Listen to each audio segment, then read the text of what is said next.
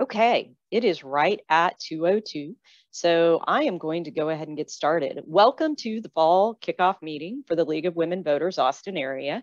We really appreciate you joining us on this lovely Sunday afternoon where it's certainly hard to stay indoors. So we appreciate all of you for attending our meeting today. Just a few housekeeping matters before we get started. As you all know, we're on Zoom, basically the program of 2020 and 2021. And so here are just some basic reminders on how we're going to be running the meeting. If you have a general comment or if you need to get help with a technical issue, please go ahead and put that information down in the chat. Obviously, these are the buttons at the lower part of your screen when you bring your arrow down to that area. If you have a question, please use the Q&A function. And that would be a question about the presentation that I'm going to do for the next 30 minutes or so. And then if you do raise your hand to speak, there will be a few times during the meeting where you may need to actually participate, but otherwise you will remain muted as an attendee. If you need to speak, please raise your hand and we will try to communicate with you about when that might be appropriate. So with those guidelines being out of the way, let's look at a little bit of, besides the welcome, what we're going to be doing today. So we're going to give a year overview for the League of Women Voters Austin area, and then we are very excited to present our panel discussion, which is Democracy in the Spotlight, led by Cinde Weatherby and some wonderful panelists who are really going to go in depth as to what happened relating to voting rights in the last few, I'm going to say few, legislative sessions, the full one, and then the subsequent special sessions that have been called. We'll conclude the meeting portion at around 3:55, and then we will go straight into our voter registration course and conclude that around 5 p.m. We're again lucky to have Bruce Elephant here today to help us with the Q&A portion of that. The training itself will be a video and it'll take around, I believe, 27 minutes to complete. I would love to see as many of you stay on and get that VDR certification to help us register folks to vote in the upcoming elections. If you have not been registered in the last few months, your registration has probably expired. So if you want to hang around and renew that, we would love to have you. So thank you to start out with, a really big thank you to our co-sponsor of this event, the League of Women Voters of Texas. We are thrilled that they believed in this program and joined us to help advertise it and produce it and bring all of this information to you. So thank you so much to our Texas chapter for that support. Now, let's get into the meat of the program for the Austin area update. These are going to be your officers for the count this sort of year with the League of Women Voters, which leads through to July. And I am your president for the next year and the year following that. And we have Mariah Powers as the past president, Elisa Sugar for the secretary, and Angie Hardy for the treasurer. At a very high level, I just want to give you some idea of where we are going into this year. I'll give you some basic facts about our operations. Then we're going to go through our 4 basic program areas and talk about what they're doing this year, what's coming up, and really importantly, how you can help. We would love to have folks join us in our mission and have our members participate actively in some of the projects we have going on. So we'll highlight those opportunities for you. A quick note, these slides and this presentation will be available following the meeting. A recording is being made of the presentation itself that will ultimately be available on YouTube when we're done with the editing. And the slide deck itself, we will find a way to email that back out to anyone who wants that. So we will likely do a follow-up email following this meeting to give you access to those materials should you wish them. So for the Austin area, I wanted to give you a general idea of how we budget and what our budget looks like. Annually, we're spending about $124,000 this year. That's fairly typical. We tend to bring in about that much revenue as well. So it generally balances out plus or minus about 5% either way. You can see there that our largest expense is the voter's guide. That has to do with translation services and publication. And obviously that is one of our very flagship programs, helping to educate voters on how to vote and what the information on the ballot really means to them. So we are excited always to have that project, and it is our primary cost as we go through the year. The other costs there are national and state memberships and support. That symbiotic relationship is very helpful for our local chapter. These groups really do support our mission and enable us to do lots of things like this program. You'll see later on related to Club Express and some of our other membership and website updates, how we're working together to make that happen. The only other really large expenses that we have are our office space and really putting together meetings for our membership. Luckily, we also have revenue beyond that. In our savings, we have about $280,000 in revenue that's sitting there for future projects or emergency funds. So with that being said, let's go into our 4 areas of work and organization within the league. The first is organization, led by Debbie Voss. She's the vice president in that area. And that group is really responsible for the underlying administration of the work you see. They handle things like membership, they handle volunteer services, fundraising, event organization, and then the day-to-day operations like answering the phone and answering the mail and all of those things that really have to happen to allow the league to run successfully. So membership-wise, Joyce Jackson is our director for this year, and here are our numbers. This is really a high watermark for our chapter. We're at 642 members, the vast majority of which are individual members. You can see those numbers here. 220 of those being sustaining. So a little over a third are individual sustaining memberships. And that's really where a large portion of our revenue comes from. We also, of course, have household memberships, student memberships, and a handful of life members. But we're very excited about these numbers, and we really want to continue to grow these members, as well as find a way to make membership meaningful for all 642 of these members, and help them contribute and get out of the league the resources that they need and the ability to make a difference in our area. The other area I want to touch on under organization is development. Obviously, the things that we do cost money. We are an all-volunteer board, so we really don't spend money on things like staffing and things like that, but we still do need dollars to make our projects go. Amy Wilson is the director in this area, and we do have a couple of upcoming fundraising and development events. We will be participating in Amplify Austin. That date has yet to be announced. It's traditionally in March. So be watching for that in March of 2022. And then we are very excited about our Celebrating Democracy dinner. We are currently scheduled for April 2022. We obviously have not been able to hold this dinner lately because of the pandemic, but we are very optimistic that we will be able to all be back in person in April of 2022 and have our signature gala fundraising event. So we look forward to seeing all of you there.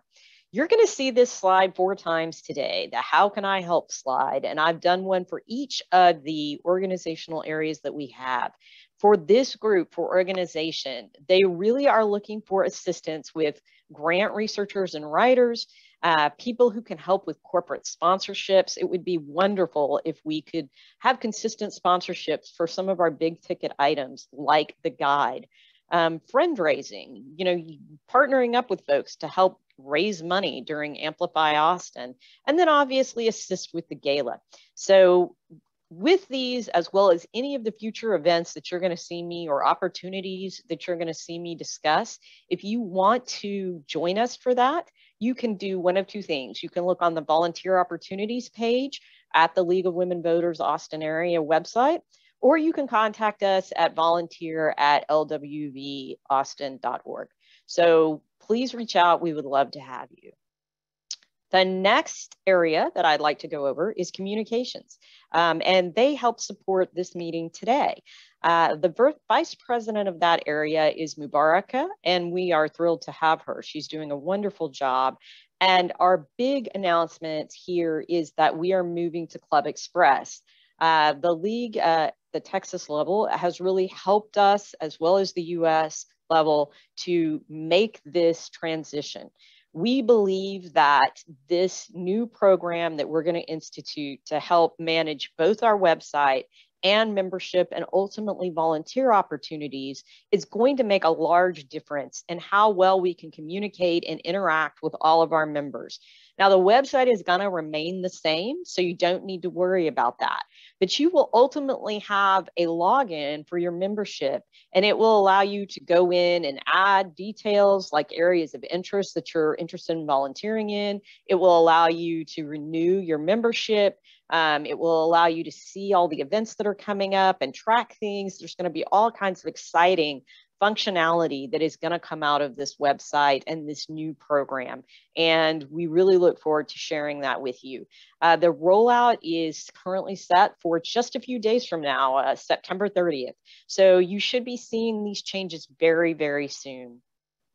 In addition to Club Express, there are other ways beyond just the website to interact with us. You can find the League of Women Voters Austin area on any of the traditional social media platforms, Instagram, LinkedIn, Facebook, Twitter, and we really do make a significant effort to try to keep these updated with the freshest and newest information about the Austin Area League. So we really encourage you to follow us and find us on these platforms so you can get the most up-to-date information. We also need help in this area. We would love to have somebody assist with email marketing, really optimizing our reach to our membership with email. Social media manager, you saw all the ways that we're trying to reach out, and obviously that requires a lot of coordination. So if you're an expert with Facebook or you're an expert with LinkedIn, we would love to hear from you. Just in general, public relations, we could use some help. And finally, there is a lot of technology involved with running the Austin Area League, from the Club Express program to this program itself, to Zoom, to the database, to all the things. We would love to have somebody who is interested in technology lead those efforts. It's all pretty straightforward and user-friendly when you get to the base of it. So if you have experience in those areas and you'd like to help contribute, please reach out. Let's talk about voter services, right? That is the primary substantive area that we are known for here at the League. And so that is headed up by Pam Bixby. Pam and her group have a huge area that they cover, and you can see here this overview, but it's really just an enormous amount of work, from the voter's guide to Vote 411, and they do quite a bit of work to really get that registration and education part of our mission implemented around this area. Specifically, voter registration and turnout is led by Valerie DeVille. She is the one who is out there every weekend or so helping to coordinate efforts to register voters, be it at farmers markets or the Alamo Draft House or all those different places. So you're going to see her out there beating the sidewalks, and we're lucky to have her. They also do informational presentations and special events, and they do get out the vote drives when we get closer to elections. And this includes helping people get information on how to register, things like hanging tags on the door on how to get a mail-in ballot if you need one, or where to go to register, or what the issues are. And we just want to remind you that National Voter Registration Day is coming up really soon. It's September 28th, and the deadline to register for the next election is going to be October 1st. Valerie's email is there. If you'd like to reach out to her, please do. Voter's Guide. We've already touched on this a little, but we produce at least a couple of issues of the Voter's Guide every year, and it covers all of the elections that happen in the Austin area. So it's going to include things like bonds, candidates. For those of you who have never actually looked at the guide, I really encourage you to do so. It's exceptionally informative, and it really gives voters the ability to see information about what they're going to see on that ballot and information about the candidates in their own words before they go to the polling place. So this is something that we're really proud of here at the League, and Gretchen does such a great job running it, but it takes a massive team of folks to put all that together. Beyond that, we also have that same sort of information on Vote 411 with the coordinator being Jackie Collins on that, who does a great job. We really do put a lot of content on that platform as well to help people understand where to go to vote, how to do that, and all of that information. We are especially proud of the fact that we have been able to add 2 additional languages for the voter's guide. So beyond just English and Spanish, we have recently been able to translate the guide into Vietnamese and Chinese, one of the dialects, as well. And we hope to be able to continue to do that far reaching into the future. It really depends on how fast the information about the ballots come out. We're optimistic right now that we'll be able to still hit all 4 languages, but we'll have to watch that and see when we finally get the information related to the races, really due to redistricting, right? We all know that's going on. And so the candidates have availability based on those decisions being made. So we'll do the best we can, and we're hoping to keep all 4 languages. Of note, this upcoming November ballot, the voter's guide for that is going to be online. We're not going to print hard copies for that this year, but when we do go into the primaries in the spring, we will have hard copies for that again. First Vote is another area that we support in voter services. This one is really focused on high school kids, helping them learn what it means to vote, how to vote, what all of those processes and information that they would otherwise not have, what those are. And we reach out and work with the schools in Travis and all the contiguous counties to make all of this happen. And we really want to inspire students to vote and get involved at a local level. Finally, we have candidate forums led by Carol Eppelkamp. She is the chair on that. And I should have also mentioned Grace Thomas as the chair on First Vote. Carol leads a team that helps generate questions for city council candidates and coordinating through the City of Austin Ethics Commission for the Austin races, but we've also been involved in races in contiguous counties and cities in the area as well. So we are thinking that the next forums are going to be in the 2022 midterm elections. So look forward to that. And again, with the others, we've got ability to help in this area as well. We would love to have an assistant editor for the voter's guide. If you have editing experience, we would love to have you join us for this. Always, always, we need volunteers to help register voters and participate in the Get Out the Vote effort. There is actually a standard Google form for that. There is a link that is on this slide that you will be able to access from this deck.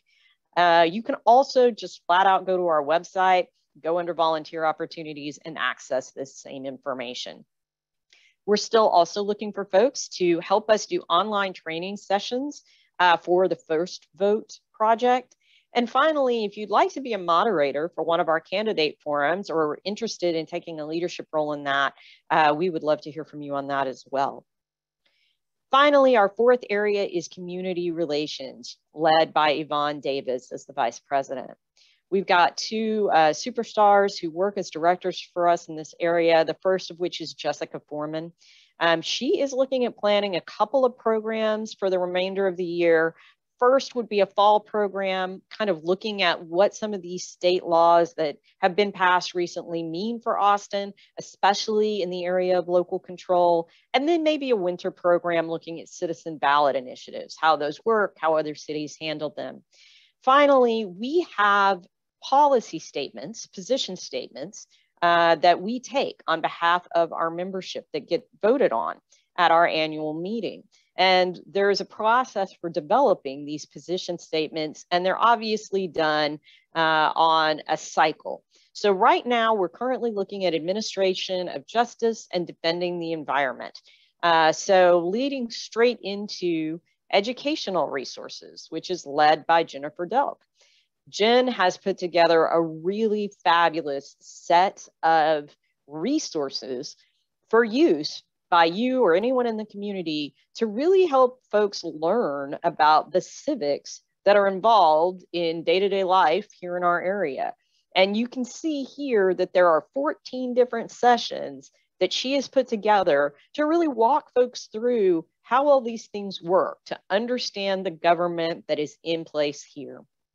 So these are great resources. If you're curious about any of this, or you know a group who could really, benefit from this type of educational resource, these are there for your use. They are on our website. If you click on these links with these slides, they'll take you straight there. And this is such an outstanding project that was put together. We're very proud of it. Finally, back to how can I help? As I was saying, going straight into that, we'd love to have you join one of the committees that helps develop position statements. And for those who have experience in educational instruction design, we would love to get your assistance with development of those educational videos and materials that you saw on a prior slide. So with that all said, I am going to take a breath and ask if there are any questions related to any of this, or if there's anything that has come through the chat box that anyone would like to discuss at this point. And in about 5 minutes, we'll be turning it over to Cinde Weatherby and for her wonderful panel. So Katie, has anything come in on the question or the chat? None at this time. Okay. Well, I guess I went a little fast for everybody. With that being said, I think one just came in. And the question is, are these opportunities available for leagues outside of Austin, for example, the Hill Country League? What I am actually showing you is only the volunteer opportunities available for Austin. So we serve the Austin area, truthfully. And so we are serving not only Austin, but all the contiguous counties. So if you are interested, I know, for example, in the things that Valerie are looking to do for the voter and registration, we are specifically focusing this next year outside of Travis County. Travis County is one of the most registered to vote counties in the state, and we really think that there is opportunity for growth more in those contiguous counties. So for those types of opportunities, if you're looking to focus on areas that are not necessarily Austin, we would love to have you. So for Get Out the Vote or voter registration, if you're a VDR, you do not have to be a member of the Austin League to help us with those voter outreach projects. We also, as I mentioned, do quite a few candidate forums, or we are available to you for any of the Austin area counties. So if you're interested in participating in that, we would also be interested in speaking with you. However, that is something that is limited to those who are members of the Austin Area League. I hope that that answers that question.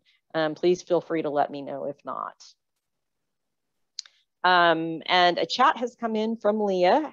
Hi, Leah. Thank you so much for joining us today. Leah does a lot of work on the position statements, and she is pointing out to me that we are also looking at possibly doing a position statement on education, or actually updating the position statement that we already have.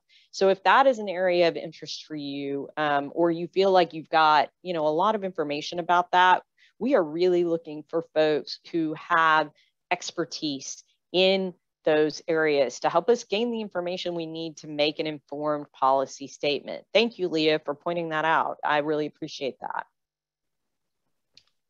I am not sure if we have any other Q&A at this time. Katie, do you see anything else? Not at this. Okay. Well, I'm going to go ahead then and take a moment to chat a little bit about the things that I am hoping to focus on in my upcoming presidency. And then in the next 2 minutes, I will do a switch over to Cinde Weatherby so she can kick off our wonderful panel.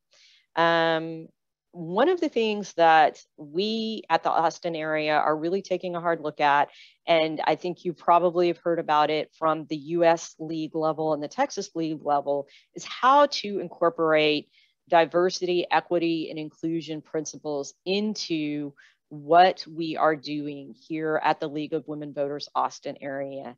And honestly, for me, we are looking at how to, in the most pragmatic way, institute real decisions and policy considerations that will make a difference in how we can provide services. So from something as mundane as where we hold our meetings, right? We want to make sure that when we're back to meeting in person, we're meeting in a place that everyone can get to, that it doesn't require you to drive out to far west Travis County to meet. We need to be close to public transit. We need to make meetings at a time that everyone can attend, regardless of whether you work or you have kids in school or what the demands on your time are.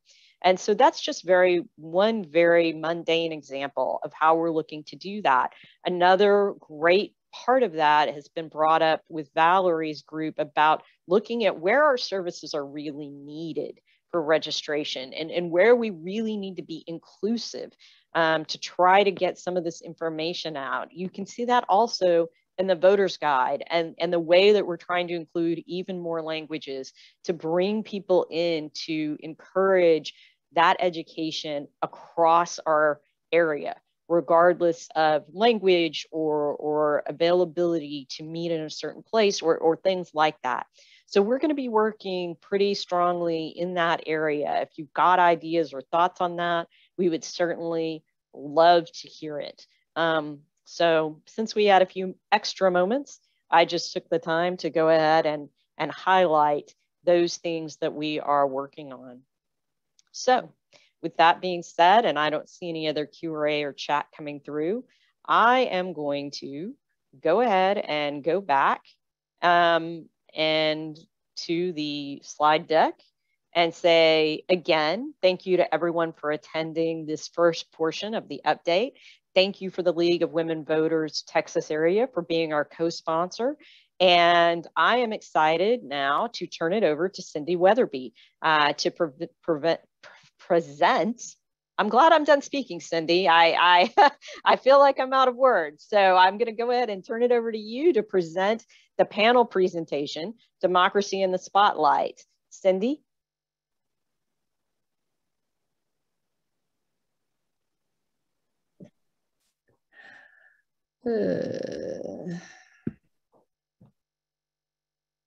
Cinde, go right ahead. All right, I'm here. Your camera is on. Mary, you need to stop sharing your screen. Well, incredibly good point. There we go. Thank you, Cinde. Now I turn it over to you. All right. We do need the screen, though, to show those slides that I have there. Maybe you can take care of that while I go ahead and speak just a little bit. Thank you very much, Mary, for all that you've presented today. I can see that the local league is in good hands and really appreciate your leadership. I am Cinde Weatherby, and since 2015, I've volunteered as the League of Women Voters of Texas Chair of the Voting Rights and Election Law Advocacy, and I'm extremely honored to moderate this extraordinary panel to help us all get multiple perspectives on a most extraordinary year in the legislature. Also, extra thanks to the League of Women Voters of Austin and League of Women Voters of Texas President Grace Shemaine for this opportunity. League of Women Voters of Austin always plays a big role in the legislative advocacy given its location, and so do neighbor local leagues in Hays County, Comal, Hill Country too. And this year, local leagues all across the state have as well, all 34 local leagues, as we've had almost 250,000 individual contacts to the legislature by our members and our associates that use our platform. If you'll go to the next slide.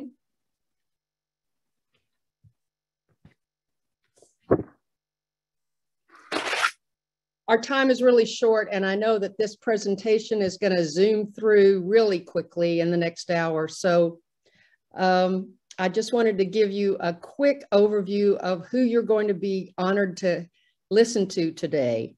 Our first panelist is going to talk about the historical perspective of this very unusual legislative session, the 87th session of the Texas legislature this year in 2021. Harvey Kronberg is the publisher of the Quorum report. It was a pioneer of online political publishing and He has reported on the Texas legislature since 1989. QR is the oldest Political Insiders newsletter, and as you see here, he is widely respected and revered, and we're very honored to have him here today. Next, we're going to hear from one of the stars of the legislature for voting and election law, and that is John Bucy. John is the state representative for District 136, elected in 2018, and since that time has served on the House Elections Committee. He works on behalf of voters and has been extremely successful in working across the aisle to make improvements to our voting election code. We're also very honored to have Isabel Longoria, who is Harris County's first elections administrator. She's in that role responsible for both voter registration and elections administration, and has the honor and experience of creating creative solutions addressing pandemic-related barriers in 2020 and beyond. If you've watched any of the online Texas legislature online public hearings that the Senate or the House had on major elections bills, you've seen Ms. Longoria ably presenting the information about how Harris County took care of its voters. And then lastly, we're very honored to have Thomas Buser-Clancey. Tommy is an ACLU senior staff attorney, and you may not know that name, but you certainly do know his work. He's very active in a new lawsuit challenging Senate Bill 1 in this second legislative special session on behalf of the League of Women Voters of Texas and the community of those with disabilities through Rev Up Texas and other organizations. He was also involved in that lawsuit settlement that ended the Texas Secretary of State purge of nearly 100,000 voters in 2019. So we're very happy to have each of them cover their perspectives on the regular 87th session and also the 3 so far special sessions. And I'll ask Mr. Kronberg to begin with putting the 87th session into historical perspective. We're going to hold questions for a general Q&A at the end. So, Mr. Kronberg. Thank you very much for having me. I presume everybody can hear me just fine. In 15 minutes, I'm going to try and give you a context for what has happened in this last session, or this last series of sessions, frankly. First of all, you need to know that that since the Republican takeover of the state, the Republican perception of their constituency has been essentially complete reliance on 7 suburban counties. That's like Hayes, Williamson, Fort Bend, Montgomery. Tarrant is kind of the outlier there, but Collin County. These counties have been so Republican that from the perspective of any campaign, they didn't even do micro-targeting. They would just do saturation bombing of advertising, block walking, et cetera. And at least as far as statewide races were concerned, they would presume that they were going to get 70% turnout and 70% would vote Republican.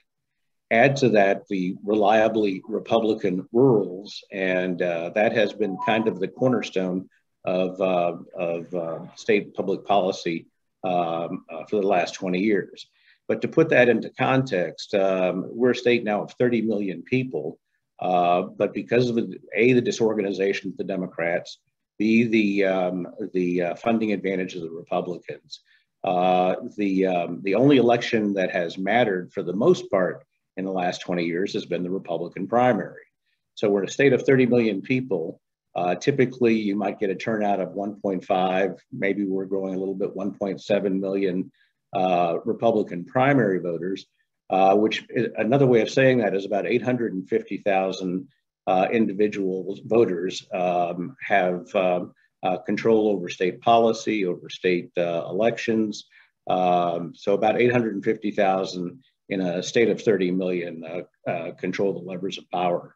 And as a result, obviously, they've controlled redistricting. et cetera. The world is changing somewhat.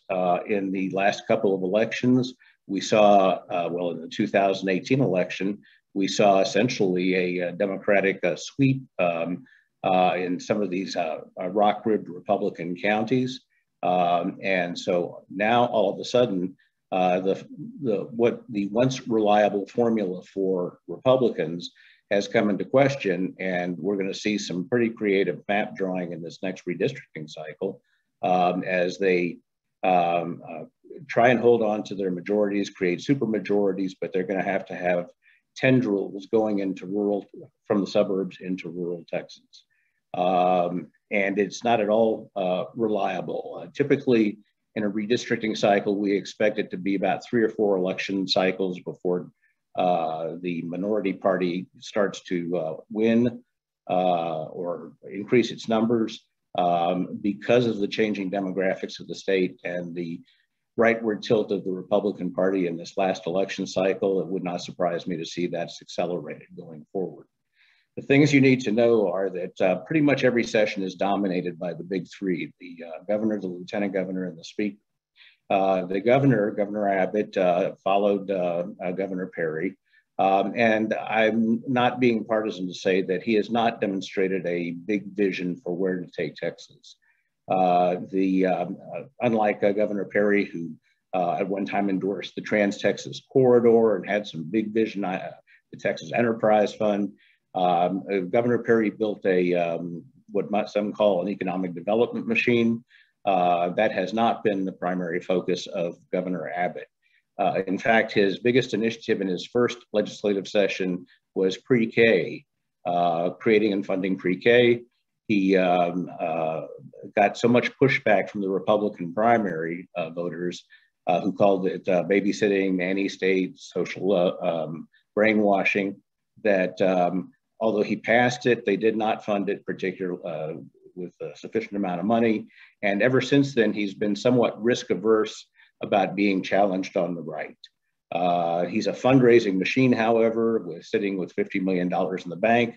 And while not particularly popular in the House or Senate because he's funded primaries against Republicans, he's vetoed their budget.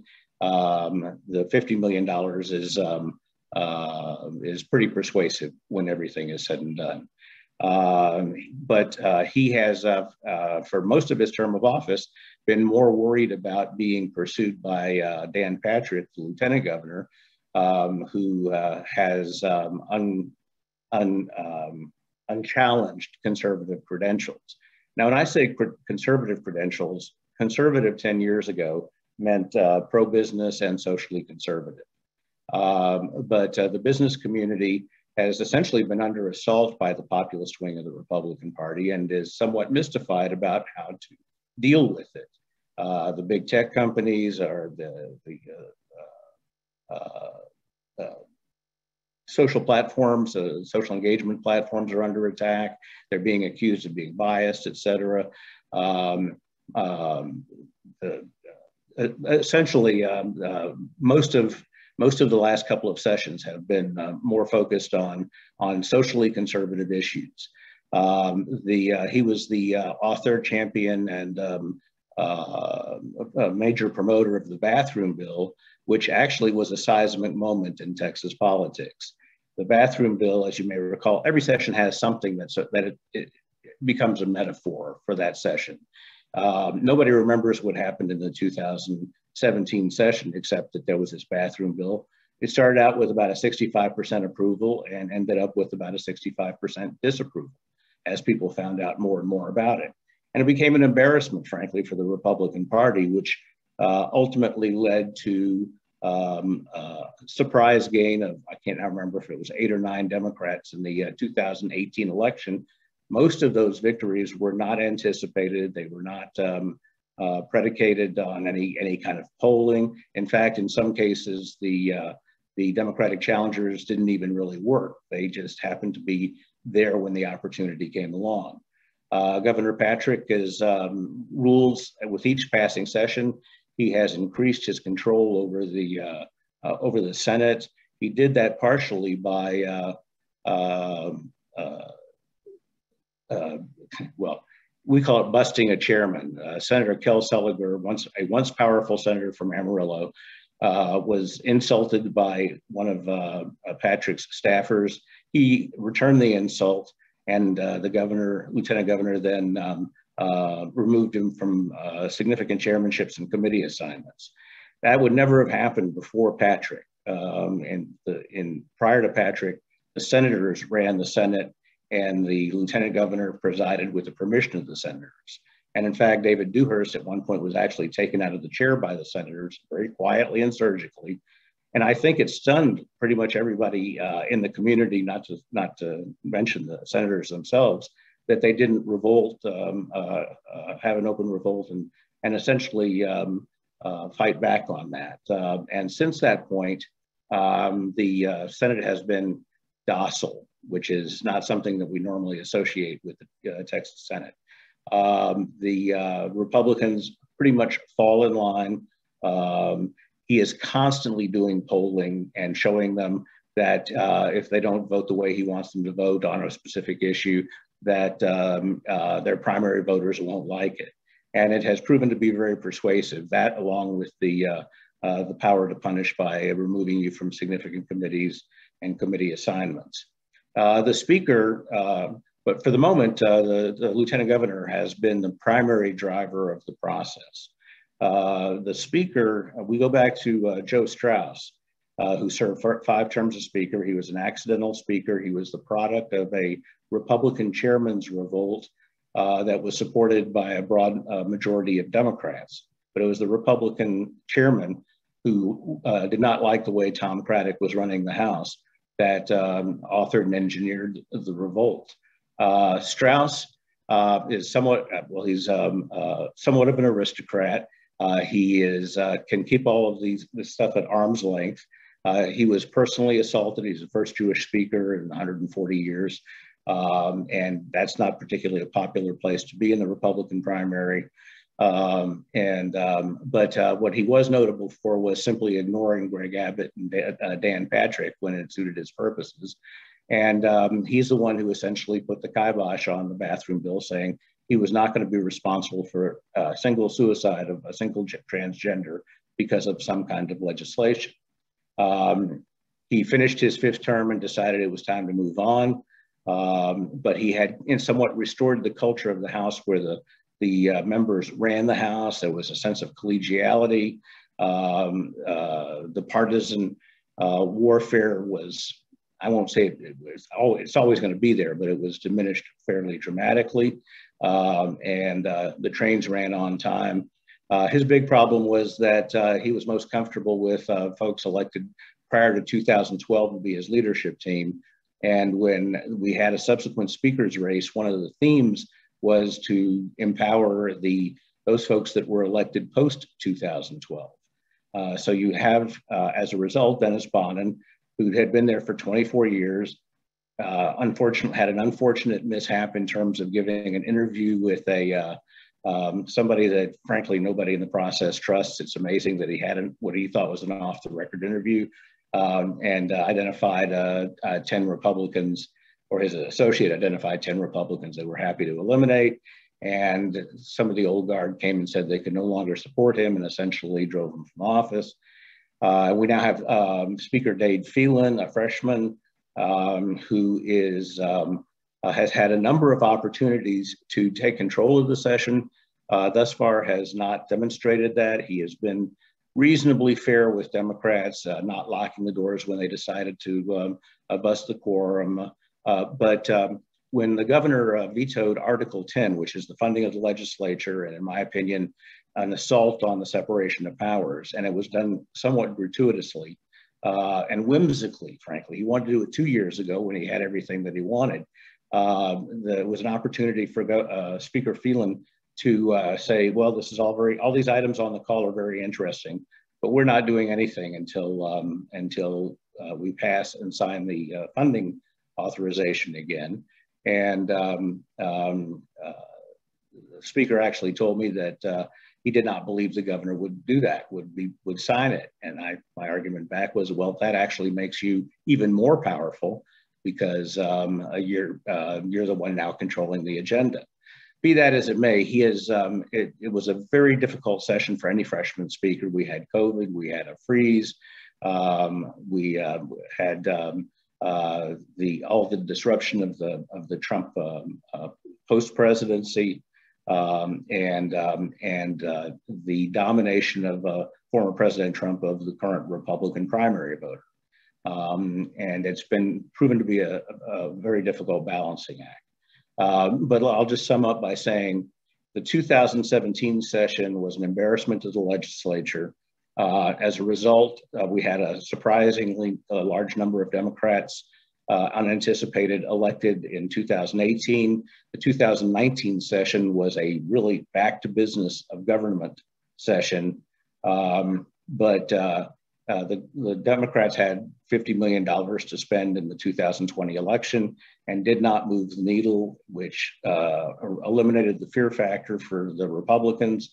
And this socially conservative agenda has now pretty much gone to extremes. And I'll simply end by saying that there's any number of bills that could be flashpoint bills, but at the moment, SB 8, I call it the vigilante bill, where women are suddenly and their healthcare providers are being targeted for legitimate constitutional prerogatives, has broken through in ways that are just now beginning to manifest themselves. And the governor is now at a 33% approval rating. I think Republicans are in some jeopardy, even though they're going to draw the maps. If Republicans lose suburban women, they lose. And we're on the cusp of something like that happening, even though they're going to control redistricting. And with that, I'll pull my horns in and we'll go from there. Thank you so much. I mean, I think that is a really great overview and gives some of our members who maybe haven't been watching the legislature nearly as long as you have an understanding of where we are. We'll be interested to hear if any of our other panelists have comments on that as well. And I just want to remind everyone that you can put questions in the Q&A. Go down to the Q&A box, and then we're going to take a general Q&A at the end of our session here. Let's go rapidly next to a member of the legislature who lived through this session so far, State Representative John Bucy, and webinar controllers, if you would pull up Representative Bucy's photo there and put him on the spot here. We really appreciate your time here. I mean, I know you're in the midst of a third special session, and this has been a tremendously impactful one on your life and all the people that you live and work with. And we really appreciate your being here today, and also appreciate your ability to reach across the aisle. And I want to remind everyone, Harvey mentioned he wasn't being partisan in his observations. The League is strenuously nonpartisan. We try our best to do everything we can to serve the voters of Texas and enable them. And I'll turn it over to you, Representative Bucy. Been a member of the legislature now for 2 sessions, on the elections committee, both of those sessions. That's not an enviable position, I don't think, that most of your peers have. And we really appreciate your being here today. Well, Cindy, thanks so much for having me. Harvey, listening to your background, it makes me think of a comedy of errors, kind of, with the way that the Texas legislature works. Not all of it great, but I tell you what, it's an honor to serve in the legislature. 2 terms now. I would love to continue serving. I'm running for re-election. I just find the opportunity to get to be at the heart of policymaking and working with all of you such a impactful and powerful experience. And so thank you all for the opportunity that I've been given. I used to be county party chair in Williamson County, one of these suburban areas that has seen a lot of change that Harvey was talking about. And in that role, you help put on primary elections. You learn the behind the scenes of how elections work. And that's what led me, when I got elected, to ask to be on the elections committee. In fact, I sat down with then Speaker Bonin and I told him, You know, I think a lot of people go in and ask for state affairs and appropriations. And I said, I want to be on elections. And I think at the time, very few people, was usually where people got sent, not where they requested. And so he told me in that meeting that he would make my day. And so I was thrilled to be put on there. I think he used profanity, but I won't use that now. But I think he was excited to have someone that wanted to be in that role and be a part of that process. And I again asked for it this session. I think it's so important. I think at the foundation, and this will kind of lead the conversation as we talk about quorum break and other things, but I think foundationally protecting voting rights, expanding voting rights, and increasing access to voting rights has to be foundational and has to be the number one issue. I think I've been asked many times, well, now will you break quorum for any item? And the answer that I've been saying is no. You know, we as Texas Democrats, we've become used to losing battles on policy in the legislature.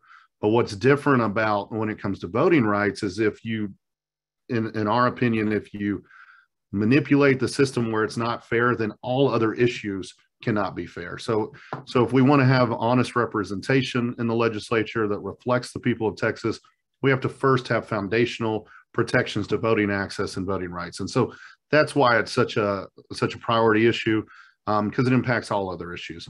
I want to start off with the regular session. You know, we did some good this session, and I appreciate you pointing out working across the aisle. I think anyone in this role, but also anyone joining this today, if you're going to be an activist, if you're going to be down there advocating for issues, you've got to be able to work across the aisle. You've got to find friends in the Democrat and Republican caucus. You've got to find staffers in those offices to work with. And you can't, I find at least, it's best effective to not hold grudges. So when I have a bill from an author that I don't like, I don't let myself personalize it around that author. And I'm saying all this to talk about my relationship with Senator Hughes, who, you know, carried Senate Bill 7, the bill that led to quorum break, and this voter bill that we fought extensively. But he's also who I worked with to pass House Bill 1382. He was my Senate sponsor. This was the ballot by mail tracker piece of legislation. Is something I filed as a freshman. We didn't really get any movement. I think because the pandemic, certain counties adopted similar policies. People saw it in action, and just think of like any of your packages that you order from Amazon or anywhere else, you can get online and track where it's at. That's kind of what this bill does. It allows you to monitor and track your ballot by mail. We actually went further with some legislation in the special to let you do some corrections on it. But this was something that I worked with Senator Hughes on. And I think it's important to, when you find a good idea, to find bipartisan support for it. And I thank the League of Women Voters who advocated for that piece of legislation. Our election administrators and our clerks came down and advocated for it. And we saw, you know, Republican and Democratic caucus support for it, leadership from the speaker to the lieutenant governor, Senator Hughes, and on up. And it was a piece of legislation that I think was one of the high water marks when it comes to election policy this session.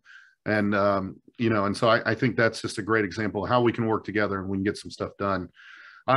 Just to run through some other good wins, I think this legislative session, Senate Bill 116, we put House Bill 2860 into it, which is just more notification, included notices of election, polling place locations, and other critical information when it deals with local jurisdictions, something we had done the previous session for statewide information and county, but now with local elections, this is just more access to information to help with our shared goals, I think, of increasing access to the ballot box.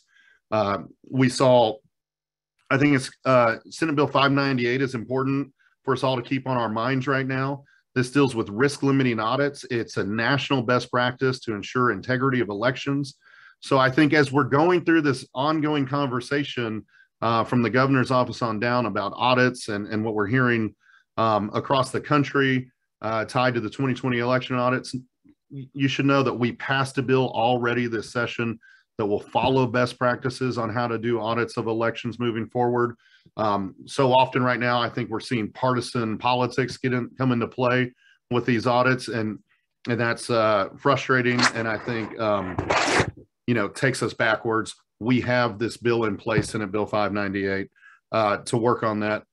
I think when we look at where kind of things got off the rails this session, we need to first know where we started from. And we started with the Secretary of State's office, Secretary Hughes herself talking about it during the midst of the pandemic and COVID-19, that this election was incredibly successful. It saw the largest turnout in 28 years. That's a win, even though that still leaves Texas way underperforming where we all want us to be as far as civic engagement. We were seeing major progress. We had the Secretary of State's office come to the elections committee hearing and talk about how the elections were run smoothly and securely and that they were a success. So I think that's the foundation that I started with for this legislative session, thinking, well, if these were so successful, then let's look at how we continue to grow that pattern. Unfortunately, that success and those statements from the Secretary of State were met with what I would classify as voter suppression bills. We had 65 bills filed this session that would make it harder for people to vote. 65 bills filed in Texas. That's more than North Carolina, Georgia, Florida, and Arizona combined. So you're talking about a major attack on access to voting this legislative session that ultimately culminated with SB 7. Now, it wasn't all a loss. And I think back to the start, we have to continue to work across the aisle even when we're frustrated.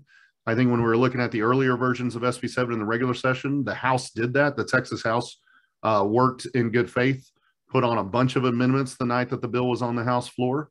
Unfortunately, when that bill came back from the Senate, there were significant changes done in the dark of night final hours that not only changed the bill back from our amendments, but added on new provisions, which received a lot of attention, such as, limiting the hours in Sunday voting, which will be which was a direct attack on souls to the polls. It also had lowered threshold to overturn election results, things that we had never dealt with in hearings or had public testimony on. So, we in the House felt we were met in bad faith from the Senate. Part of that is what led to the quorum break, I think. And then what's led to the ongoing quorum break is a lack of trust now between the House and the Senate, and feeling if we negotiate something in good faith, knowing we're coming from a weaker standpoint of being the minority party, but if we negotiate in the House, will it be respected in the Senate? And that's led to a lot of this long summer that now leads us to our third special session. And the fight is ongoing. Cindy, I'm not quite sure how much time I have left, but I want a few minutes. I just want to transition to kind of where we are. And you mentioned it's our third special. Hopefully it will be our last special. Obviously, we're dealing with redistricting, which is vital and has a major impact on, ballot access and elections. And I think people feel beat down right now after these specials. And the legislation that was passed that contradicts the Secretary of State's office, contradicts the honest landscape of where Texas is on voting. And we also know that there's, provisions in this bill that was passed in the second special session that will make it harder for people to have access to the ballot box. And that takes us backwards. So where do we go? We have to stay hopeful. We have to stay inspired, because I think these challenges are hard, and we know that we can get there. I think Cindy will probably be able to testify to this group that she can walk in a Democrat or Republican's offices, find the right staff members, sit down and talk about a best practice policy, and you probably win people over and change hearts and minds. And I feel like we do the same thing, such as this ballot by mail tracker that I filed 2 years ago and couldn't get a hearing on, to now major bipartisan support working with, Senator Hughes and myself. So I think we have to stay hopeful that we can continue to move towards progress of, fully accessible ballots, which is our goal. I think to do that, we have to keep talking about what are best practices from other states. Let's keep talking about how online voter registration not only increases access to the ballot box, but also increases security around voter registration. So that's a vital thing. And I think the longer we have that conversation, the more success we will find. I will say, just in my conversations from January to now, we are seeing bipartisan support quietly behind the scenes for legislation like that. So we need you all to keep having those conversations about why it's not only good for increasing access, but also for security. Let's just think through our narrative of how how to accomplish those dual goals that I think is what leads us to success. We need to look at legislation for disabled individuals to be able to vote. We've had lots of testimony over my 2 terms in the legislature about how to do that. I filed a bill that would use a current system that we use for military overseas, where the ballot is emailed. You use your computer to fill out the ballot, but then you print it out and send back a physical ballot. We have legislation that would expand that to the disability community. We've heard testimony after testimony that says the safest and most secure ballot is one I can fill out myself. And that's what this legislation would enable. Think about maybe someone who does not have sight using their technology through their computer to fill out their ballot in privacy, not relying on an assistant, and then submitting that and printing it and mailing it back in. I have legislation for that.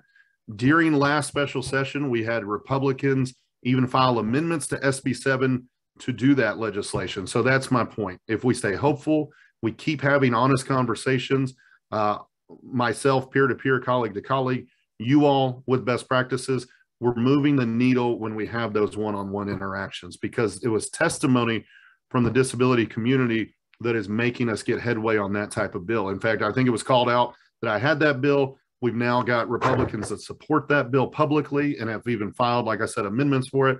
So I think it's just over the horizon that we're going to pass legislation like that. So I feel optimistic and positive that if we don't give up, if we don't get deterred by what we see as some setbacks in policy, that we will continue to win, to move the needle and ultimately win the day and make Texas a leading state on voter access and make Texas a leading state on participation. So that's what we have to all do.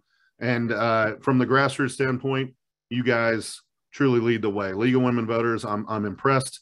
Y'all never seem to get deterred. So it's that spirit that we all need to follow. You're there at 3 in the morning, 4 in the morning, 5 in the morning, waiting to testify, to tell the committees how you feel about a policy. And to me, it's encouraging and it's inspiring. And then I know you're going to be out there doing voter registration and doing every bit you can through forums and other ways to let us know about policy for your candidates.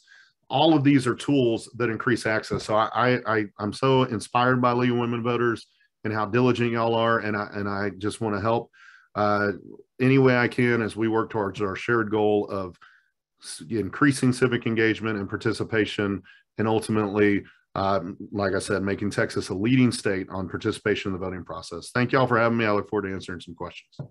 Thank you so much, Representative. And viewers, please put your questions in the Q&A and we'll try to get to those as soon as we can. We really appreciate your mentioning online voter registration. That's been our #1 goal since I've been involved, and it was a couple of sessions before that. I don't know that I've testified on any bill that I haven't mentioned online voter registration, regardless of what the topic was, because it is extremely important. Accuracy, security, and all the other reasons. Let's jump right ahead to someone who represents that group of people who have been affected as much as anyone else in this last year, and that's the elections officials.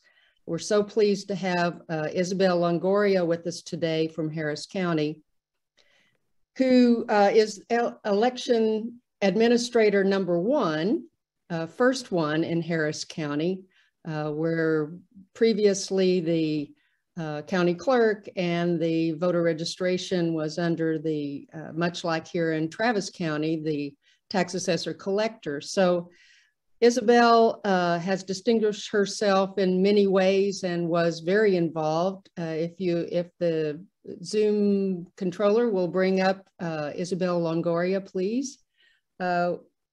Was the one in charge of all of the improvements and ways to deal with the pandemic and all the other things going on this last 2020 election. So Isabel, thank you so much for being here today. We appreciate your positive outlook as well and look forward to hearing from what you have to say today. Thank you. And I'll lead off by saying that here in the Houston area, I was a League of Women Voters Rising Star, joined the board, and was very active in the Voters Guide and helping it get translated into Chinese and Vietnamese here in Harris County, since we have 4 languages that people can vote in. So I am a big, I don't know what we call ourselves now, a league head, a leaguer, a woman of voting, but it's that passion that ended up leading me to, it truly a surprise for me, applying and getting appointed to be the first elections administrator of Harris County. I did work under interim clerk, county clerk Chris Hollins for the November 2020 presidential. So when we put in drive-through voting and the 24-hour voting, and people don't even know, we actually changed and color-coded our mail ballot envelopes so that they were easier to use, to the point that our mail ballot program improved. And again, putting in a cure system that Representative Bucy, as he said, was a best practice that we learned from Bastrop County actually in mail ballot tracking, that is now being promoted as a best practice across the state. So we're proud to be one of those first counties kind of working through the kinks. One of the results of that is that our mail ballots rejection rate went from an average of 11% to every election to 0.03% for the November 2020 presidential election. So that's about 10% of mail ballot users that our signature verification committee, a bipartisan committee, were able to reach those folks, to call them, to send them letters, to get them to come in and correct errors, or if they couldn't correct those errors, encourage them to, to go vote in person so that their vote counted instead of being thrown out for what is obviously human errors. And that's kind of a big theme that I saw during the Texas legislature is, one, there are human errors. Let me be the first to break it to you. With 800 presiding judges on election day in Harris County, over 11,000 election clerks and workers, there are human errors. But human errors that have been happening for every election, that we have systems to catch, where we retrain people on the spot and constantly improve our processes, to the point that for every election, we have Department of Justice inspectors, we have Texas Secretary of State auditors, literally in our central count area for the November presidential election. We have people from the Attorney General's office, we have people from the county attorney's office, we have poll watchers. And that was quite a bunch. We even had the media there with cameras for the presidential, but we get that every single election. Harris County, we do our logic and accuracy test, which is the 3 mandated tests, 3 logic and accuracy tests that you have to do for every election. For every election, there's something called what we call a partial manual count, so a manual counting, where the Secretary of State delivers basically a set of precincts and a set of races and says, go back, hand count. Even before we went to a paper ballot system in Harris County, you had to hand count the mail ballots. Make sure that what you reported election night is what you get when you hand count those ballots. And in Harris County, we're there. We comply. Per Representative Bucy, that new bill about risk limiting audits, Harris County has voluntarily opted in to be a mega county as part of the pilot project to figure out risk limiting audits for the rest of the state. And so I say that all to say, I'm sure you all know, we have now another audit, surprise audit, that was announced Thursday evening. We still don't have details about it from the Secretary of State's office. I think everyone, including us and the other big counties, are waiting who got selected for it. And really the sense I get is, at what point are we going to be done with November 2020 and recognize all of the elections that have happened since then and all the elections moving forward? So I'm taking the stance very much so that, one, I need to know what exactly the audit is, because it's my job to protect the voters of Harris County. And so I am literally not allowed by law to just open up the boxes and say, go touch whatever you want and look at whatever you want. There are very limited circumstances under which we can open the election records ever without a court order for people to inspect them. I don't know if that's what the Secretary of State is looking at, what laws they want to do said audit, or if they're just kind of using it as a new umbrella term because it's the happy word of the day, to go back and say we want to reassure people that November 2020 was executed absolutely to the standards that the Texas Election Code dictates.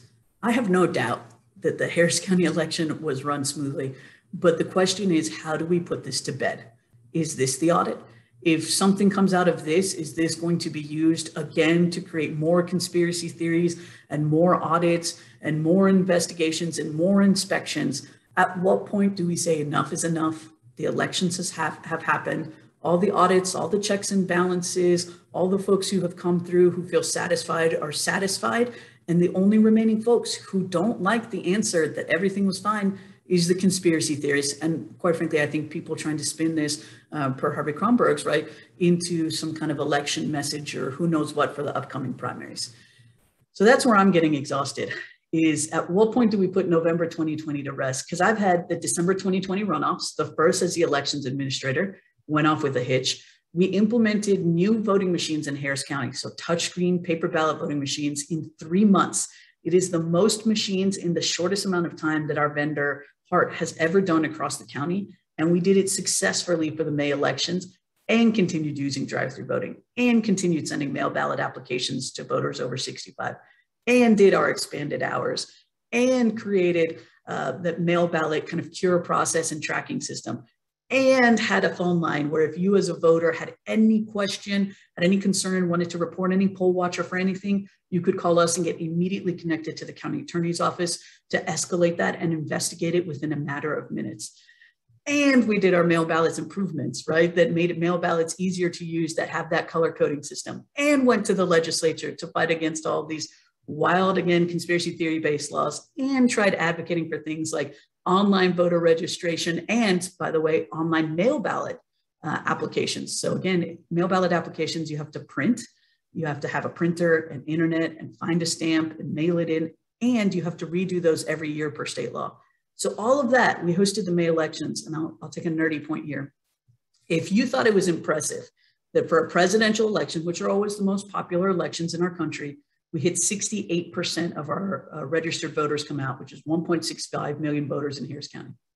That's all good and well, but there's always, kind of presidentials always get a lot, especially contentious presidentials. It's almost not impressive to me. What is impressive as an election nerd is that all of those innovations that we implemented in the May elections, which was our local cities, some of our school boards, some of our mud districts. I mean, the true things that represent and control the water you drink on a daily basis, who takes out your trash, all that good stuff. There was an average of 4% turnout, and we almost doubled it to 7.4%. Doubled it by using all of those innovations, a large majority of which was mail ballot voting, because for the first time ever, people got a mail ballot application, not because a campaign decided that they would be a good voter, not because they already knew about mail ballot voting, because they had an education and access to internet and printers and stamps and transportation to mail things out, because they solely were a voter over 65. And I believe that everyone has the right to be educated on their rights to vote, those methods of voting, and decide for themselves what are the best opportunities to vote without bias from a campaign, from a true nonpartisan source like me as an elections administrator. And that's the spirit that I'm taking into November 2021. You want to keep doing an audit about last year, go ahead. I'm excited to announce that on Tuesday, Harris County will be putting up for consideration by the Harris County Commissioners Court that we're going to be offering a voting location for the first time in Texas in the Harris County Jail, because there are people who have been denied their right to vote just purely because they've been detained on speculation that they might have committed a crime. The only other city that I know of that has done that is Chicago. And I'll be truthful, even previous administrations in Harris County have made up excuses that it couldn't happen because it was a difficult project to implement. But I consider that my job is to jump through hoops so voters don't have to. So, I get a lot of how do you stay positive? How do you, what motivates you to do this, et cetera. There's no magic bullet. What motivates me is doing a good job as a public servant, implementing the projects that I want to see, that I think all voters want, that you as taxpayers want to know are happening. True innovation, and innovation in not even being creative ideas, just learning the other creative things people are doing and making it happen in Harris County is an incredibly low bar in Texas right now, unfortunately.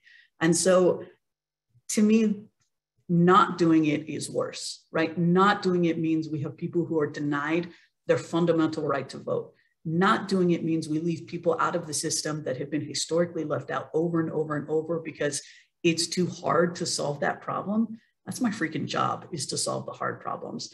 And I enjoy it and I love it. And even when I hear about lawsuits and audits and whatever, It just means someone has a question and I'm here to have the answer. So I'm pretty pumped. I'm not going to stop until someone removes me. And even then, I'll try and join the League of Women Voters in Houston and keep advocating for all these things. So that's how I keep my positive attitude. It's an absolute pleasure to serve here in Harris County. I'm in my dream job, and I just can't imagine doing anything else than pushing the boundaries, because for me, the result, again, is protecting the fundamental aspect of democracy, which is free, fair, and accessible and safe elections. And if we don't do that, to Representative Bucy's point, then we kind of destroy everything else that happens in a democracy if we can't trust the elections and who we represent into those offices. So I'll stop on that happy note and pass it over to Mr. Buser-Clancey here, who I'm sure feels just as impassioned. Buser-Clancey, sorry. Thanks so much, Isabel. We really appreciate your voicing what the League of Women Voters is all about, and appreciate your being such a big champion of that. And we will go to our last panelist here today. You may not have heard Thomas Buser-Clancey's name before, but you certainly do know about his work. And if we could have the Zoom pass over to that. Tommy has been a great friend to the League of Women Voters since joining ACLU in 2018, as he's been involved in the lawsuits that the current one that we've just filed in association with the disability community statewide and other organizations against SB1, and also played a role in the 2019 effort of the Secretary of State to remove about 10,000 voters, 100,000 voters, excuse me, in 2019.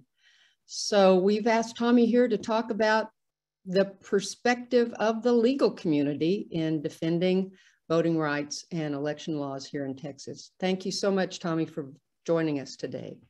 Thank you, Cindy, so much for having me. It's always a little dangerous to end on a happy note and then pass it on to a lawyer, but I'll do my best. As Cindy noted, it's been an honor to work alongside and to represent the League of Women Voters in a variety of challenges to ensure that everyone in Texas can have their voice heard through voting. And it's an honor to be here along with these other distinguished panelists. In addition to the work that Cindy's flagged, I did want to mention that with the ACLU of Texas, we also represent Crystal Mason and Hervis Rogers in their criminal cases for alleged illegal voting. And in both cases, those individuals at worst committed an innocent mistake regarding their eligibility and are facing years behind bars. And I mentioned that representation because a lot of the discussion about election bills occurs in hypotheticals. But when you have an election bill like SB1 that starts to add more and more criminal aspects to running elections, to helping people vote, to voting itself, the consequences are not hypothetical. Those criminal offenses wind up with individuals facing real jail time. And it's a scary moment to have offenses like that included in a bill that just came out of the legislature. So I think that, there's been some discussion of what happened during the sessions. We started out with what was called SB7, which was substantially worse than SB1. And there was a lot of advocacy surrounding a variety of provisions. And, in conversations with reporters and other individuals, they always say, like, list your top 5 bad things about SB7 or SB1. And the problem is that these bills are 60 to 80 pages long, and they really do drastically change the election code. So if you list your top 5, the next 5 changes that are bad are just around the corner, and you really feel like you're leaving something out. It's really hard to understate the damage that SB7 was going to do and then some of the bad things that remain in SB1. But there was a lot of work by the advocacy communities, by the League of Women Voters, by Isabel Longoria, and a lot of great work by legislators, including Representative Bucy, to remove a lot of particularly egregious provisions from the bill. Representative Bucy mentioned this souls to the polls provision that kind of sprang up out of nowhere at the end of the regular session. But there had been a negotiation back and forth about what are the hourly constraints that are going to be put on early voting. And, you know, it's our position, and I think the position of a lot of people here, that counties shouldn't be told what hours they can conduct early voting. If they decide they want to do it for 24 hours like Harris did, they should be allowed to. But there had been this back and forth, and some time periods had been settled on. I think it was roughly what we see now in SB1, 7 a.m. to 10 p.m. And then out of nowhere, there was a drastic decrease on that just for the Sunday of early voting. And it seemed to very particularly target Black voters who engage in souls to the polls, coming from church to go vote. And the outcry to that, which occurred right around the time of quorum break, was extreme, both in terms of it being, you know, a bad idea, but also clearly illegal to target a particular group of people and their voting practices, and that has been removed. And I'll name one other egregious provision that has been removed, I think, through advocacy and pointing out problems with its legality, and that is, in the original drafts of many of these bills, the bill would have banned the ability for someone who needed assistance to get assistance from anyone who encouraged them. And there was a very real fear that that would prevent parents from using their children as assistants, because in a very normal interaction, you would have you know, a child, like a 18-year-old, 19-year-old saying, "Mom or Dad, you should go vote. Bring me as your assistant. I will help translate. I will help you with whatever you need." And that ban on encouragement, coupled with criminal provisions, you know, had an extreme likely effect of preventing parents from using even their children. And there was constant discussion of how this was not only a bad idea, but blatantly illegal. And it eventually was removed sort of at the last minute. So it is fair to say that over the course of its iterations from SB7 to SB1, many bad provisions were removed. But we're still left with a bill, SB1, that makes it harder and scarier to vote, particularly for individuals with disabilities and communities of color. So the bill has passed and it's been signed by Governor Abbott, and that means we move on to the next stage of some bills' lives, which is its challenges in court now. And as Cindy mentioned, the ACLU of Texas, along with the Texas Civil Rights Project and other organizations, we represent the League of Women Voters, Rev Up, TOP, and some other organizations in a challenge to SB1. And this is one of 4 challenges to SB1 that's occurring in federal court. And there's actually one additional challenge to SB1 that's occurring in state court right now. So many community groups, grassroots groups, groups that work with particularly individuals with disabilities, Hispanic voters, Black voters, have seen SB1 for what it is and filed suit. The federal lawsuits are before a judge in San Antonio. It's in an early stage of litigation, is what I would say. So there's not, you know, anything to report on likelihood of success or things like that, though we think that our arguments are very good. And so what I'll just spend a little bit of time focusing on at the end here is some of what we're challenging in our lawsuit, to give you a sense of some of the provisions that are included in SB1 that, you know, hopefully will be struck down. So I mentioned earlier that there was a provision that would have prevented people who need assistance from using anyone that encourages them. Well, that's been thematic throughout SB1, is trying to make it harder for voters who need assistance to actually get it. And you just have to take a step back and ask yourself, okay, who in Texas and by federal law is entitled to assistance?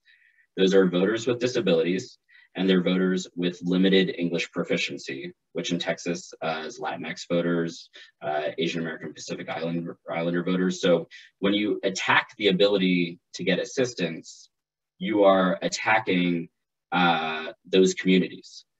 And the part of SB1 that made it in, that still remains, is there's a provision that limits the sort of assistance that voters can get, and very particularly prevents an assistant to a voter from answering any of the voter's questions. So it used to be in this oath that assistants would take, that they would say, I'm limiting my assistance to this, that, and the other, and it included a phrase, and answering questions. That phrase was explicitly deleted in the new bill that came out. And so that prevents the honest back and forth between an assistant and a voter. And you say, well, these are voters who need assistance, who might need to understand, how do I operate this machine? You know, can you explain to me this instructions that I see? Or maybe they're an assistant who is translating for the voter, and there's a question about translation. You know, what did you mean when you said that about this ballot initiative? Under the current provision, the assistant could not answer those questions. And not only are they not allowed to under the oath, but it's now explicit in the oath that the assistant is taking it under penalty of perjury. So we're adding all of a sudden this new threat of criminal prosecution if you violate your oath. And as I mentioned at the beginning, those threats of criminal prosecution aren't hypothetical. They end up with individuals facing real jail time. And we're talking about the community of people who are assisting voters being faced with that. That's deeply disturbing. So that is one of the provisions that we're challenging in the lawsuit. And I'll mention one other. I know we're running short on time and want to move to a Q&A, but there's also a new provision for mail ballots that says when you submit a mail ballot application and your mail ballot, you have to write down your social security number or driver's license number. And there are a few problems with this. And honestly, it's a provision that in the legislature, things move very quickly. And I think if everyone had taken a breath, maybe they would have realized that this is not a bad idea and it's not going to be functional. But as it got jammed through, that's not how it worked out. And so you have to provide these numbers, or you can say, I've never gotten a driver's license or a social security number. But this doesn't account for individuals who are in group homes or things like that, who maybe at some point had a driver's license, you know, have that number, but don't have any reasonable access to it, aren't going to be able to provide it. So all of a sudden, those individuals can't fill out that section of the ballot application at all. So that's one problem with that provision. The second is that while they tinkered with the language, it still says that what you write down on your mail ballot application or your mail ballot has to identify the same voter as what was in your voter registration form. And the big question here is, well, let's say while I'm writing it down, I accidentally switch my two numbers. You know, I switch a 9 and an 8. And then they're going to look back at the voter registration and it's closed, but does it identify the same voter? Does it not identify the same voter? There's not reasonable guidance, and there's a substantial chance some counties are going to be rejecting individuals simply for, you know, writing down the wrong number, or maybe the county official reads a 9 as a 4, and then that individual gets rejected. And there are some cure provisions for the mail ballot itself, but those cure provisions are not really robust. So what this has added is this extra procedural hurdle that every male voter now has to fill out, that's filled with traps, essentially, where you might have your mail ballot application, or I think worse, your actual mail ballot rejected for something that has nothing to do with whether you're an actually eligible voter or anything along those lines. So that's another provision that we're challenging in these lawsuits. And, you know, that is an ongoing, the lawsuits are ongoing and will play out over the fall. And, you know, some of these lawsuits play out over multiple years. So we're in the early stages, but we are optimistic that, you know, we believe that some of these provisions are blatantly illegal, and we're optimistic that the court will hear the same. Thanks, Tommy. I'm going to go now to the Q&A. if everybody's wanting to join back in. Looking at the questions, first one I'm going to go to is regarding poll watcher training. And I know as Tommy has mentioned and Rep. Bucy has mentioned, there were many provisions in these bills that started out and were improved along the way. We went everywhere from poll watchers could take videos of people in the voting location to whatever. But as I recall, poll watchers in the last version are required to take training, and that training is to be provided by the Secretary of State's office through an online video, as I believe. The question is, who is going to train the poll watchers so they act within their legal limits?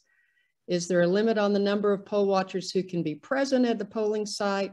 Are poll watchers allowed to be armed when at the polling place? Does anyone want to raise their hand on this one? Isabel? I'll take it real quick on the implementation phase. Already in law, and this hasn't been changed, any candidate or campaign essentially is permitted, right, to have poll watchers at any location, but there is a cap. You can only have 2 per entity, so 2 per, again, campaign at any one given location, and only 7 total, regardless of where they are, per county. So, you know, Rep. John Bucy can only have 7 total in the county at any given time, and no more than 2 at any single voting location. It all sounds great, but there is actually not a tool right now, at least not one provided by the Secretary of State, to track which poll watchers are at what voting locations. And so that's something we developed in the presidential internally, but I really feel for some of our smaller and mid-sized counties trying to track that across the county. So there is a rule. The implementation of it is hard. I think the training is going to be the same way. I am absolutely thrilled that there's going to be a poll watcher training. I think the election office is well poised at the Secretary of State to create that. But again, what is going to be our mechanism? I believe the Secretary of State is still developing, hopefully, some parameters around that we can check and verify that people have gone through that training so that we can clear them to be poll watchers in the county. So I think there's going to be a little learning curve there. On guns, it doesn't matter now that we have constitutional carry and free for all now in Texas.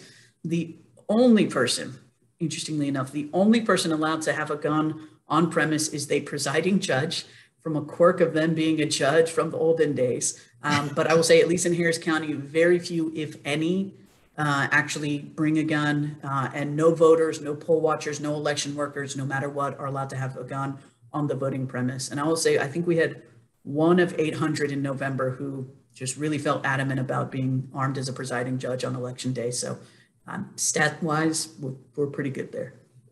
Cindy, can I jump in and just add? And all of that was right on. And I just want to add to the point of working across the aisle and the role of advocacy. The poll watcher area of the bill, SB 7, SB 1, was, I would say, at the top of our concerns in the Democratic caucus. It was a lot of issues with the bill, but this area was number 1. And I think it was a big part in, you know, why did we have quorum break and what would this lead to voter type of intimidation. You know, earlier versions of the bill were going to allow you to have a free pass to intimidate, basically, because you would have to be witnessed and receive a warning and then be removed. When this bill finally passed in special session 2, it added training, and that was because of advocates like you all showing up and testifying. And my colleagues across the aisle heard you, and they bought into the training, and it was because, I think, of the constant pressure that the outside community gave. So that's just another win to the advocates of why this matters. And as said, we don't know all the details of that training.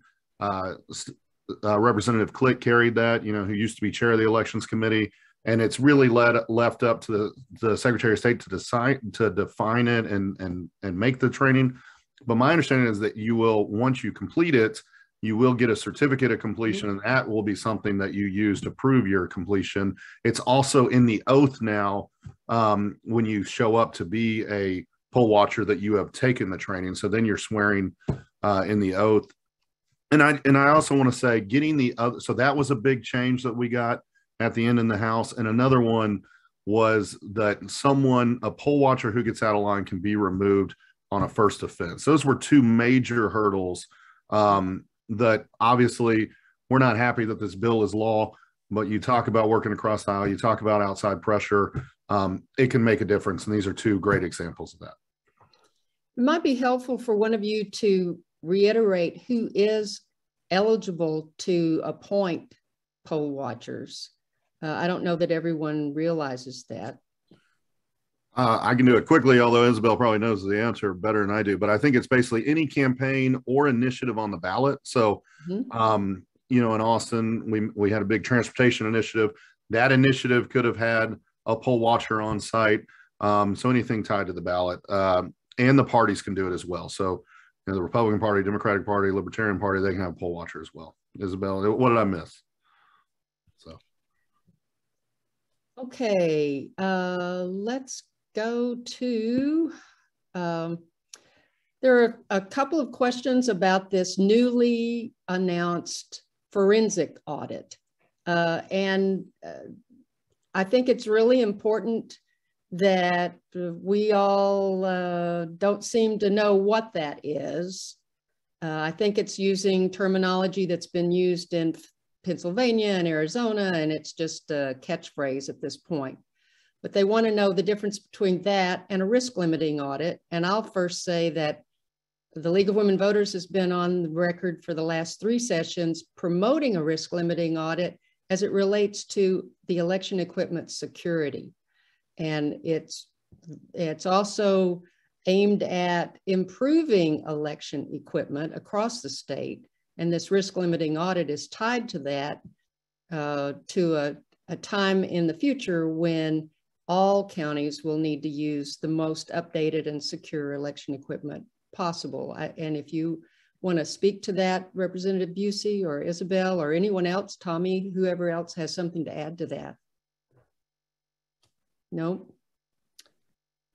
Okay. Rep Bucy, I think No, up to you to cover Isabel. the risk limiting audit. Yeah. Well, I think it's just important to know what you said earlier is this is a buzzword that is being used, but we don't really know what it means. We don't know what, the Secretary of State's office, since we don't have a Secretary of State, said that this is going on, all in this last week. I don't think any of us really know what that means. I hope it's not just me in the dark. These other things we talked about earlier, the legislation of risk limiting audits, this is just looking backwards, making sure the system worked. You're making sure there wasn't intrusion in the system, that the paper and all the numbers add up and the machines work normally. The difference here that we're worried about, as Isabel pointed out, is without court order, you can't open all of these records. You can't do all that. So this buzzword being thrown around that's really tied to this national narrative around the 2020 election, we don't really know what that means. I'm sure Isabel maybe can add a little more to that, but it's just kind of in the dark. And it's important to know the difference. Risk limiting is just best practice, making sure that the system worked normally and nothing needs to be tweaked as we move forward to the next election. This other one is, honestly, I don't know how to say this, trying to respect the nonpartisan. I think it's just tied to the big lie of, who won the election and how and where. And we're just trying to find any example of fraud because, as stated by the Secretary of State, these elections ran so smoothly and securely. So it's hard to understand what it is. Toss a political note in on this. The speculation, of course, is that the audit was ordered up as a way to placate former President Trump, and that he had been demanding that a full audit be placed on the call for the legislative session. I don't think that the governor's office truly knows what it is, what the procedure is going to be at this stage. The great concern of the Abbott campaign is that if they don't fully satisfy the president, that there's an alternative candidate named Don Huffines, who is to the right of Governor Abbott, and that it's not beyond the pale of possibility for the former president, to withdraw his endorsement of Governor Abbott if he doesn't fully comply or seem to comply, and sort of that endorsement to former State Senator Huffines.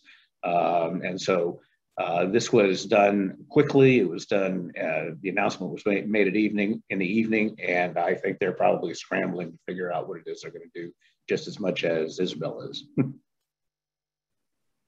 Yeah, Governor Abbott, I think on morning shows today, said that the audits have been going on for months at this point, which I think is news to a lot of people. Yes.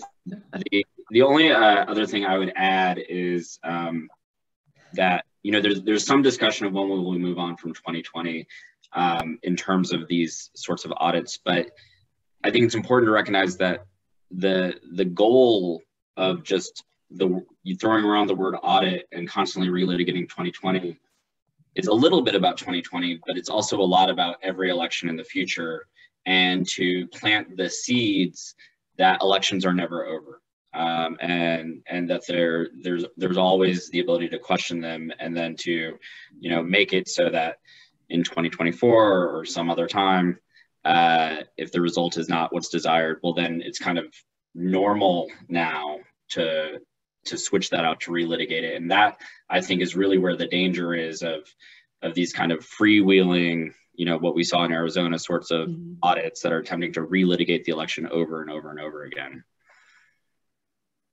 Yeah, I know we're kind of jabbing on this question. I want to make a difference or point out something to you. One, there is literally no definition that I know of in the Texas Election Code of a forensic audit. So it is a completely, as far as legally, a completely made up term. That is why we consider it a buzzword. I, as one of the 4 counties that will be audited, as of 3:42 p.m. today, have received no instruction on what that is. I would love to comply. All I need to know is where's my court order coming to open up whatever boxes you need me to open, but I cannot open that. I cannot open my books. I can't reveal anything to preserve the sanctity of the vote of Harris County voters until I get more direction other than a press release. But I think there's been a fundamental shift too. We all know about hanging chads. That's like one of the first election things I remember. So disputing the results of an election is not new in the United States, right?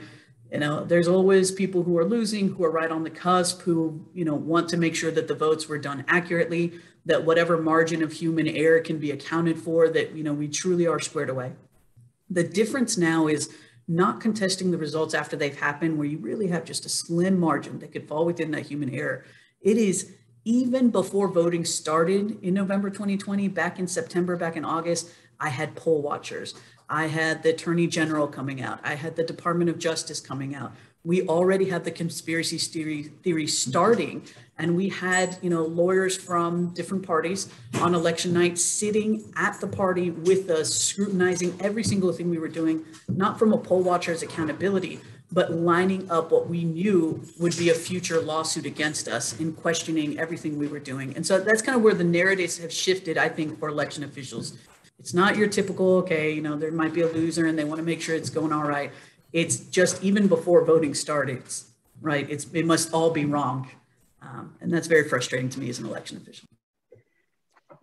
I have a question that's somewhat related to that. And the question is, what are the effects of not having a Secretary of State on elections in general in Texas, since we do not have someone in that position at the time? I know the deputy is the acting Secretary of State currently.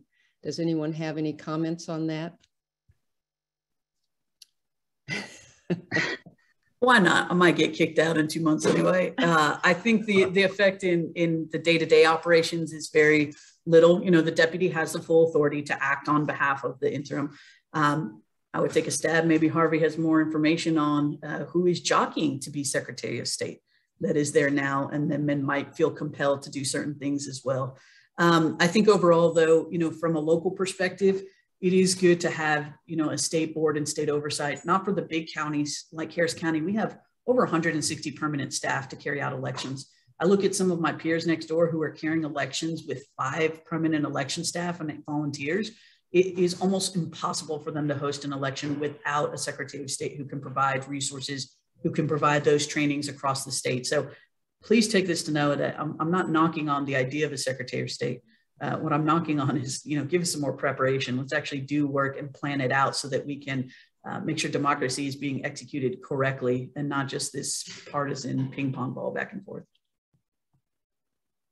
And I also, the only other thing I would add is that from a democratic accountability perspective, you want to have a Secretary of State that has been confirmed through the legislature. So what we saw in 2019 is that the failed voter purge led to the acting interim Secretary of State not being confirmed because there was, such a backlash against this horrendous attempt to purge voters.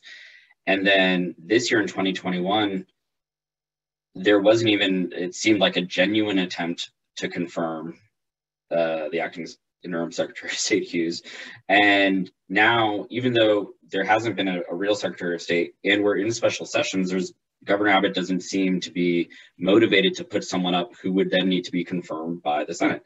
And I think that we saw the same playbook in national politics where President Trump was saying, well, I actually much prefer acting or interim heads of organizations because they don't need to be confirmed. And when you stop having the confirmation process, then whatever check, even if it's, secondhand where we elect the senators who then have to do the confirmation, whatever check the people have on the Secretary of State just goes away. I'll also bring up, there's several people who have posed questions regarding redistricting.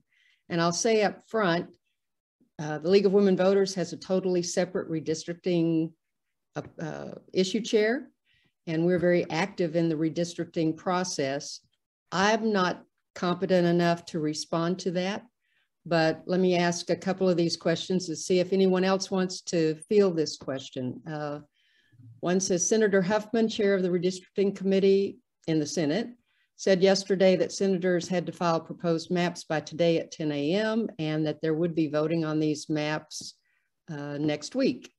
That's not enough time to evaluate the maps. Is there no rule or guideline on how much time needs to go by before a vote occurs? And there was one other, but does anyone on the panel feel able to respond to the time frame or any of the details on especially Senate district maps, I suppose? I might take a stab at this, and that is that the House is actually been being more thorough and deliberative in the way they're going about doing this and proceeding more slowly. The Senate has been a bum's rush from the beginning. The first view that the senators had of their map, they were called into Senator Huffman's office. They had an hour to look at it. They couldn't take a copy away. They've redrawn made several efforts to redraw Senator Beverly Powell out of her district. And it seems to me the theme here is that they now view the Voting Rights Act as completely toothless, which obviously key provisions have been taken out of it, but they're going to challenge the Voting Rights Act on any number of things. And when you look at Senator Powell's district, it went from being as originally drawn or proposed by Senator Huffman, it was, if I remember correctly, a 52% minority district. It's now a 24% minority district. And according to Michael Lee, who's a redistricting expert, where there is a possibility to draw coalition districts where minorities could have a say. That is still required by Article 2, but it looks like this is going to be a full court press. One last thing I'll say is that, again, Michael Lee has pointed out that every redistricting cycle, the Legislative Council, the law firm for the legislature, puts out guidelines. They haven't put out guidelines this cycle. Lee suspects that they're getting their advice from the Attorney General as opposed from Legislative Council. And Legislative Council is responsive to politics, but is generally apolitical.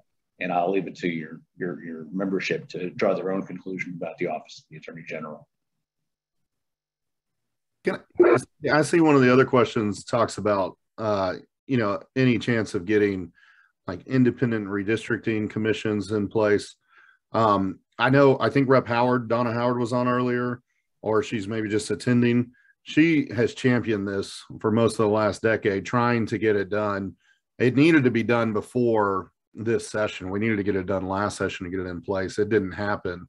And if there's any way to go around that and do it now, I'll just say it's not going to happen. So to answer the question, it's not going to happen. It's something that we have to continue to aspire to, next time around, which is a decade from now. So this is going to be partisan. It's going to be bad. We don't have near the federal protections that we've had in the past, as Harvey just pointed out. But it wasn't without Donna Howard's efforts and many others trying to do it, something I've also supported. But it's going to be done fast in the Senate, as we're seeing. And I agree, it's been a lot more deliberative in the House. The chairman, Todd Hunter, has been asking us all for input.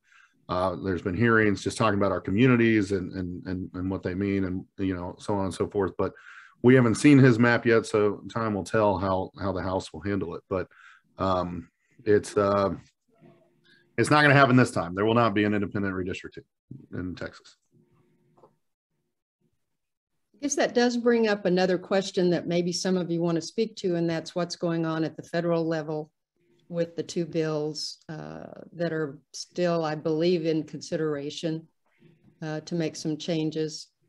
I'm not sure if the question is the possibilities for that passage. I know there's probably varying opinions about that and how it might affect Texas. Well, obviously, the quick answer is that unless one of the couple of senators decide to change their vote on the filibuster, the odds are pretty slim that we're going to see any kind of voting reform out of the Congress.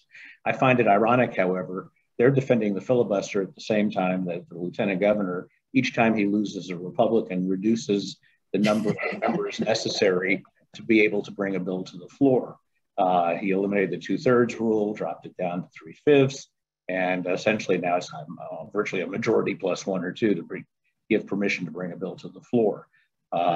So the contrast, the irony of protecting the filibuster in DC and surrendering the 2/3 rule in the Texas Senate is, I'll just be polite and say ironic. Ironic. Thank you all so much. I do want to ask the Zoom person to bring up our last slide because it looks like we've got about 2 minutes. I want to thank the panelists. You've been absolutely terrific. And I want to give you some resources to connect with the League of Women Voters of Texas website. We have, as Mary mentioned earlier in our session, we have new resources to provide better website product, and the League of Women Voters of Texas is already exposed theirs. It's up and running.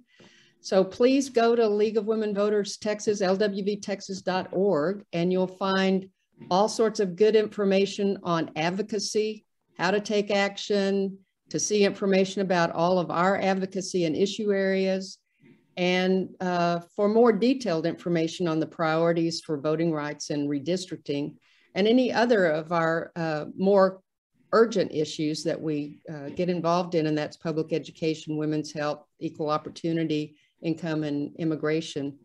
But you'll also find on our website current information about how to vote in Texas. And that reflects these new bills that were passed this year, and will always be striving to present the absolute current election details.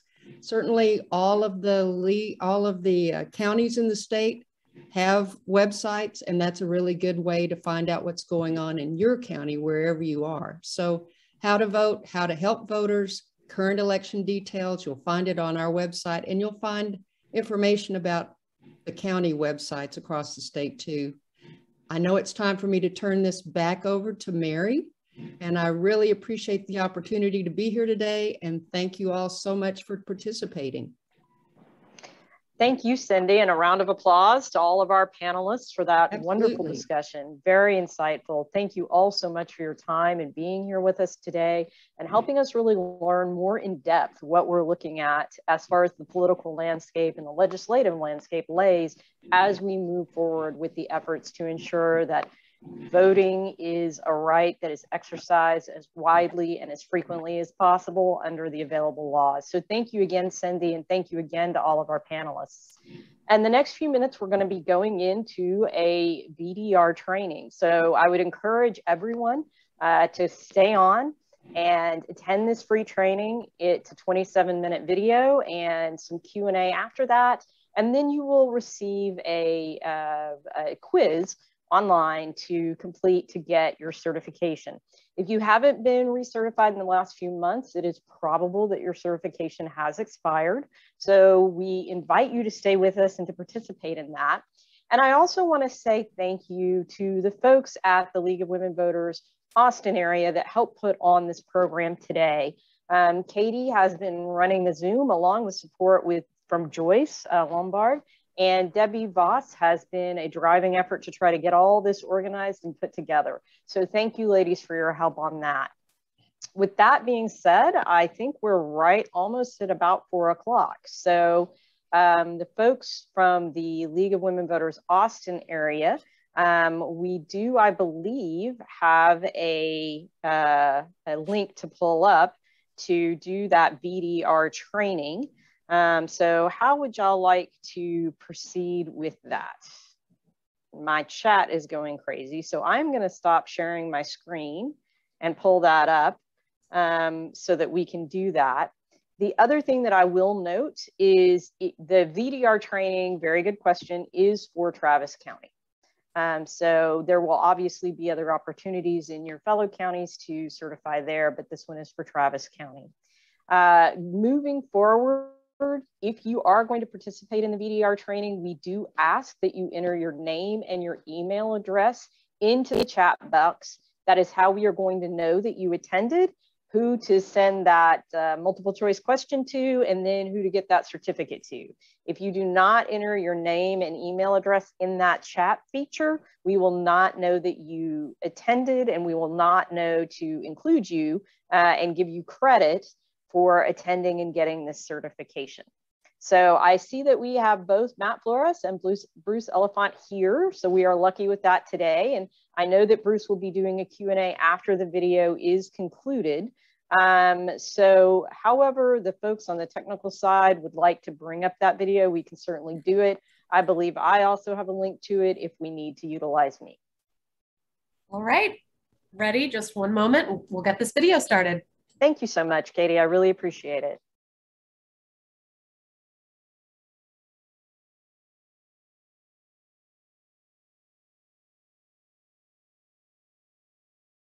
Hi, I'm Bruce Elephant, Travis County's tax assessor. Can everyone hear the video? We can hear it, but it is paused. I'd like to personally introduce you to our online volunteer deputy registrar training video and exam. We're pleased that you have chosen Travis County's online training to certify as a VDR, and we're committed to providing quality training for all Travis County and Central Texas citizens who wish to become VDRs. And our goal is to offer a variety of training options to make this program as accessible as possible. Travis County is a voter registration leader in Texas, and that's because of our rockstar voter registration team and our civic engagement army of volunteer deputy registrars who register voters and provide voters with a wide array of election information. We couldn't do any of this without the drive and passion of our VDRs. Residents of Central Texas are welcome to join our VDR team through this video, and for the rest of Texas, we invite you to take our virtual VDR training on Zoom. The sign up for our virtual VDR trainings can be found on the main page of our Travis County voter registration website at traviscountytax.org. We also encourage other Texas counties to adopt some of our strategies and tools to help make Texas a more registered and civically engaged state. Thank you again for taking our training. We're grateful for your commitment, and we look forward to working with you to help increase voter registration and civic engagement. Click on the link below and we'll begin the training.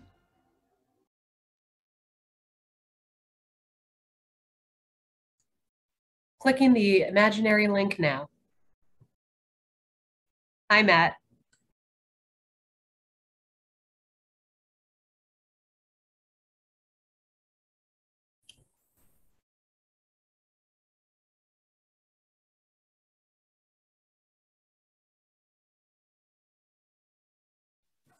Right, we have Matt and Bruce on the call. And Katie, we do need to click that link and watch that video. Oh, okay, just one sec. Thank you. Matt and Bruce are just here. Bruce really to answer questions at the end, and Matt to make sure we get it all right.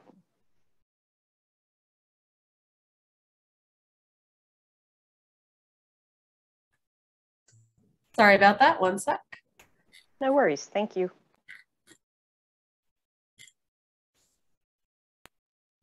Exam. This training video and examination will certify you as a Travis County VDR for the 2021-2022 cycle. But before we begin, this video training is only meant for residents of Travis County and neighboring counties listed on the screen now. If you are not a resident of Travis County or any of the referenced counties, we recommend you visit the Texas Secretary of the State's website to train and certify using the state's version of this presentation, or contact your local voter registrar or elections office to explore their VDR training options. If you are not a resident of Travis County or the above counties, you will not be certified as a Travis County VDR. After this training, you will be directed to take the VDR training exam. Upon passing the exam, you will receive your Travis County VDR certificate and number, a link to the Travis County electronic training packet, a link to this training presentation, and a link to the Travis County VDR Facebook group. You can also use the Travis County VDR certificate to become a VDR in another county through reciprocal certification. All VDRs receive a new VDR number each cycle. A volunteer deputy registrar, or VDR for short, is a volunteer who registers voters in the state of Texas. VDRs are officially appointed by their county voter registrar. A VDR can only register voters for a county in which they have been appointed. Because Texas does not have online voter registration and the deadline to register to vote is 30 days before Election Day, it is of the utmost importance that we have people in the field. Today, we are going to teach you everything you need to know to become a Travis County VDR. In order to become a VDR, you must meet the following qualifications: be at least 18 years old, be a United States citizen and a Texas resident, not have been determined by a final judgment of a court exercising probate jurisdiction to be totally mentally incapacitated or partially mentally incapacitated without the right to vote. You must also never have been convicted of failing to deliver a voter application to a voter registrar, not have been finally convicted of a felony, or if convicted, you must have fully discharged the sentence including any term of incarceration, parole, or supervision, or completed a period of probation ordered by any court, or been pardoned or otherwise released from the resulting disability to vote. And you must not have been finally convicted of identity theft under Section 32.51 of the Penal Code. These are similar qualifications to become a registered voter as well. VDRs can be trained and certified at any point during a cycle. However, the appointment is only valid for the remainder of that cycle. A VDR cycle begins January 1st of the odd-numbered year and expires December 31st of the following even-numbered year. All VDRs must renew their VDR certification at the end of that 2-year cycle. VDRs training today through this video will have an appointment expiration date of December 31st, 2022. Expiration dates do not change and are only valid for a full 2 years if the VDR is appointed at the beginning of a cycle. If the VDR is appointed later in the year, the VDR certification will only be valid for the remainder of that cycle. What are the duties of a VDR? First, VDRs offer a voter registration application to every Travis County resident. To be clear, VDRs do not qualify applicants to vote and cannot determine if the applicant is qualified to register. If you encounter someone who is already registered, be sure to ask if they are registered at their most current address and under their most current name. Second, if the applicant requests help, you may assist the applicant by reading the questions and writing the information on the application. VDRs are trained and appointed by our office and are authorized to help complete an application. Once you complete the application, instruct the applicant to provide their signature on the signature line and date it. Third, review the completed and signed application. Be sure to correct any errors or obtain missing information. Errors can be corrected by striking out the error and having the applicant initial the strike-through. Then you or the applicant can write the correct information alongside the error. Fourth, complete the receipt at the bottom of the form and give it to the applicant. Advise the applicant to keep the receipt until receiving their certificate in the mail. That receipt serves as their temporary voter registration card until they get their actual card mailed to them. Fifth, Inform the applicant that their registration status will be effective 30 days from the date of registration, and certificates are mailed monthly. This is the reason for the voter registration deadline mentioned earlier. Your final duty is to turn the form in. We will go into detail about that later. When it comes to registering voters, there are some things you should and should not do. Do offer voter registration to anyone and everyone. Do not attempt to determine if someone is legally allowed to vote. Do assist the applicant in filling out an application if they request help. Do not sign the application for the applicant. Do team up with other VDRs in order to register more voters. Do not appoint others as VDRs. Only the voter registrar can do so. Do keep track of your completed voter registration applications until they are turned in. Do not keep scans or copies of the voter registration applications you collect. Who is qualified to register to vote? A person registering to vote must be a citizen of the United States, at least 17 years and 10 months old when registering and 18 by election day, not been finally convicted of a felony, or, if a felon, must have completed all of the punishment, including any term of incarceration, parole, supervision, or period of probation, or must have received a pardon, and must not have been determined by a final judgment of a court exercising probate jurisdiction to be totally mentally incapacitated or partially mentally incapacitated without the right to vote. As mentioned earlier, these are also the qualifications to become a VDR. Did you know that you could become a VDR in multiple counties? All you have to do is contact the voter registration office of the county of interest, inform them that you are currently certified in Travis County, ask them what their process is for reciprocal certification, gather the items they will need to appoint you as a VDR, and submit the items necessary to receive reciprocal certification. Most counties require a copy of your current Travis County certificate. However, counties also reserve the right to require additional training and county-specific information. The Secretary of State's office does not require that a VDR be trained more than once in a cycle. The yellow VDR application is the form that VDRs will use when registering applicants in person to vote. VDRs are responsible for returning these forms to the county voter registrar's office or one of the designated locations. The applicant may use this form to register to vote for the first time as a new voter, update their name or address on their voter registration record, or to request a replacement voter registration card. Anytime a completed form is turned in, a new voter registration certificate is generated and mailed to the voter. VDRs are encouraged to answer any questions voters may have about this form. Some of the sections on this form are required and some are optional. VDRs are never allowed to suggest the voter provide information in any of the optional fields. Now let's take a closer look at the form and examine the required fields. There are 4 questions within Section 1, but only one field is required in order to process the application. The citizenship question is the only question that must be answered. Not answering the citizenship question would make this form incomplete. In Section 2, applicants should use the name that appears on the document they are using to register to vote. A few things to keep in mind. They must use the name as it fully appears on their government-issued ID. This could be a Texas driver's license, Texas photo ID, or Social Security card. The applicant should not use a nickname, and the applicant should not use an abbreviation or shorter name that would appear on their document.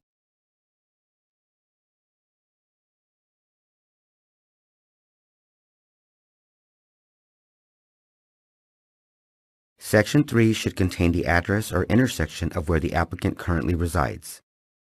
The address must be complete with street number and name. If the applicant cannot provide a complete address, 2 cross streets are acceptable.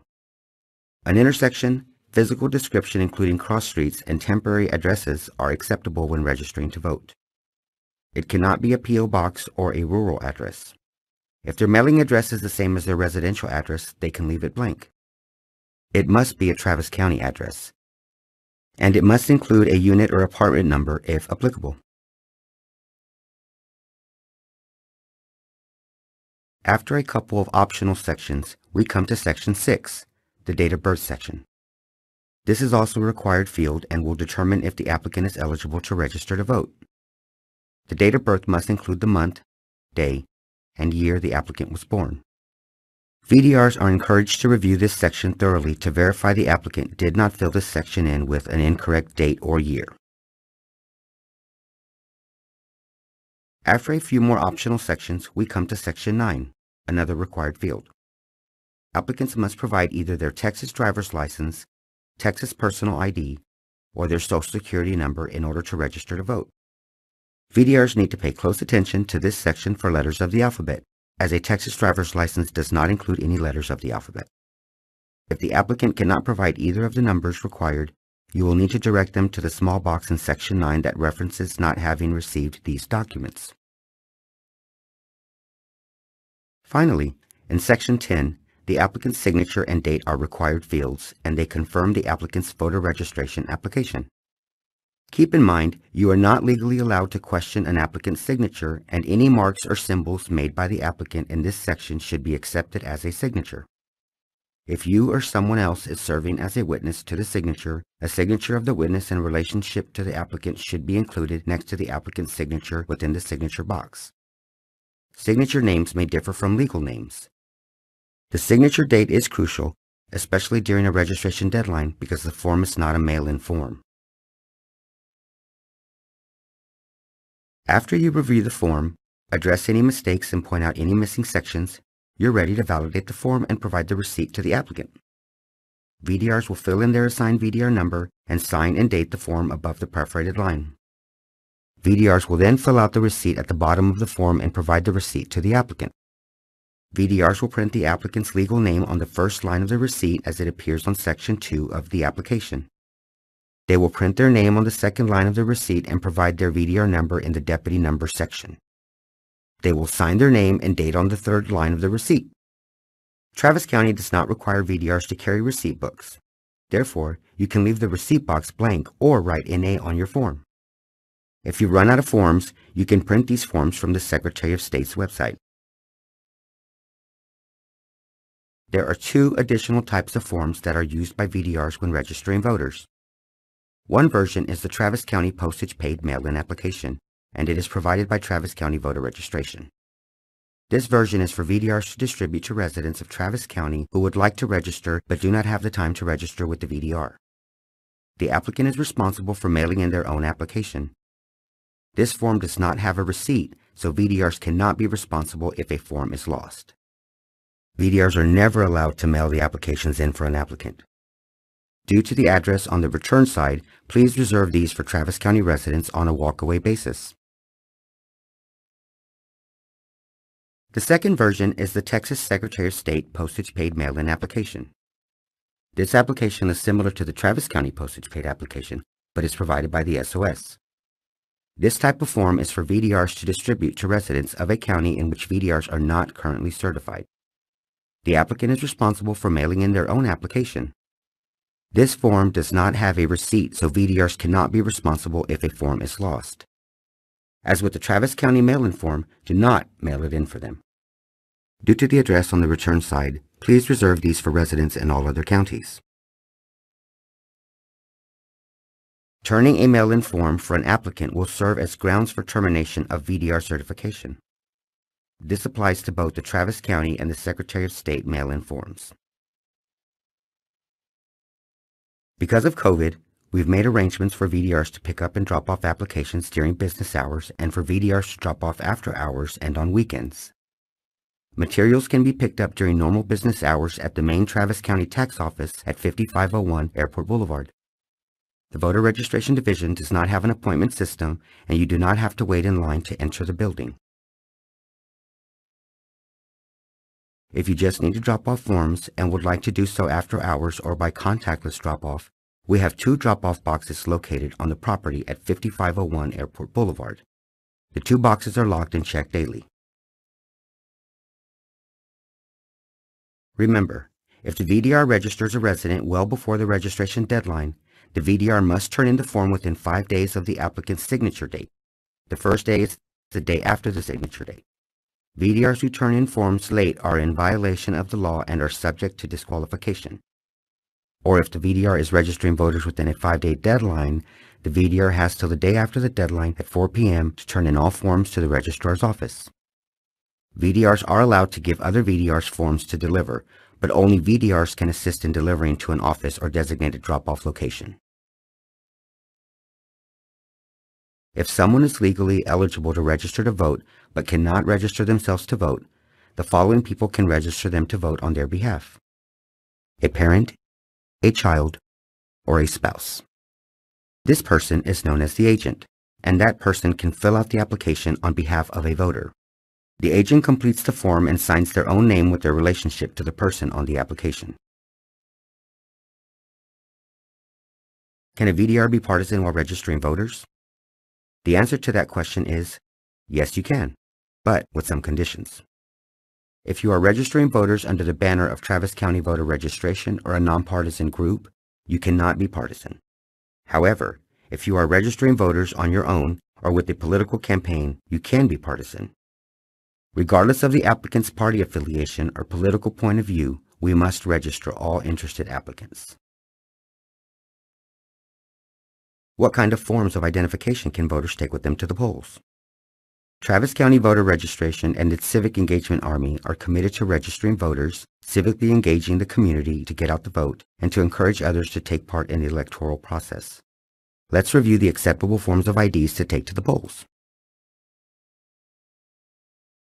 These are all the different examples of photo identification you can take with you to a polling location: a Texas driver's license, a Texas election ID certificate, a Texas personal ID card, a Texas handgun license, a U.S. citizenship card with photo, a U.S. military ID card with photo, or a U.S. passport, book, or card. Just so you know, these are the photo IDs voters will most likely have. So if you do not have this ID cheat sheet, which we will include in your resource packet, just remember 2 IDs to recommend to voters. If the voter cannot provide one of the acceptable forms of photo identification, they are still eligible to vote as long as they can provide one of the supplemental forms of identification shown on the screen. They will also need to complete the reasonable impediment declaration at their polling location. This reasonable impediment declaration is provided by the poll worker at the polling location. This form is a statement from the voter that they were unable to receive a photo ID due to a reasonable impediment. One of the supplemental forms of ID is the voter registration certificate that is mailed to the voter after their registration is effective. If the voter has an expired photo ID and is between 18 and 69 years of age, the identification can be expired up to 4 years. And voters who are age 70 and above can use a driver's license or photo ID that has been expired for any length of time if otherwise valid. Your appointment as a volunteer deputy registrar may be terminated by the appointing authority if it is determined that you failed to properly review a voter registration application, intentionally destroyed or physically altered a registration application, or engaged in any other activity that conflicts with your responsibilities as a volunteer deputy registrar. Your appointment as a volunteer deputy registrar will be terminated by the appointing authority if you are finally convicted of any offense under the law relating to delivery of completed voter registration applications to the registrar, or you are finally convicted of an offense under the law relating to performance-based compensation for voter registrations.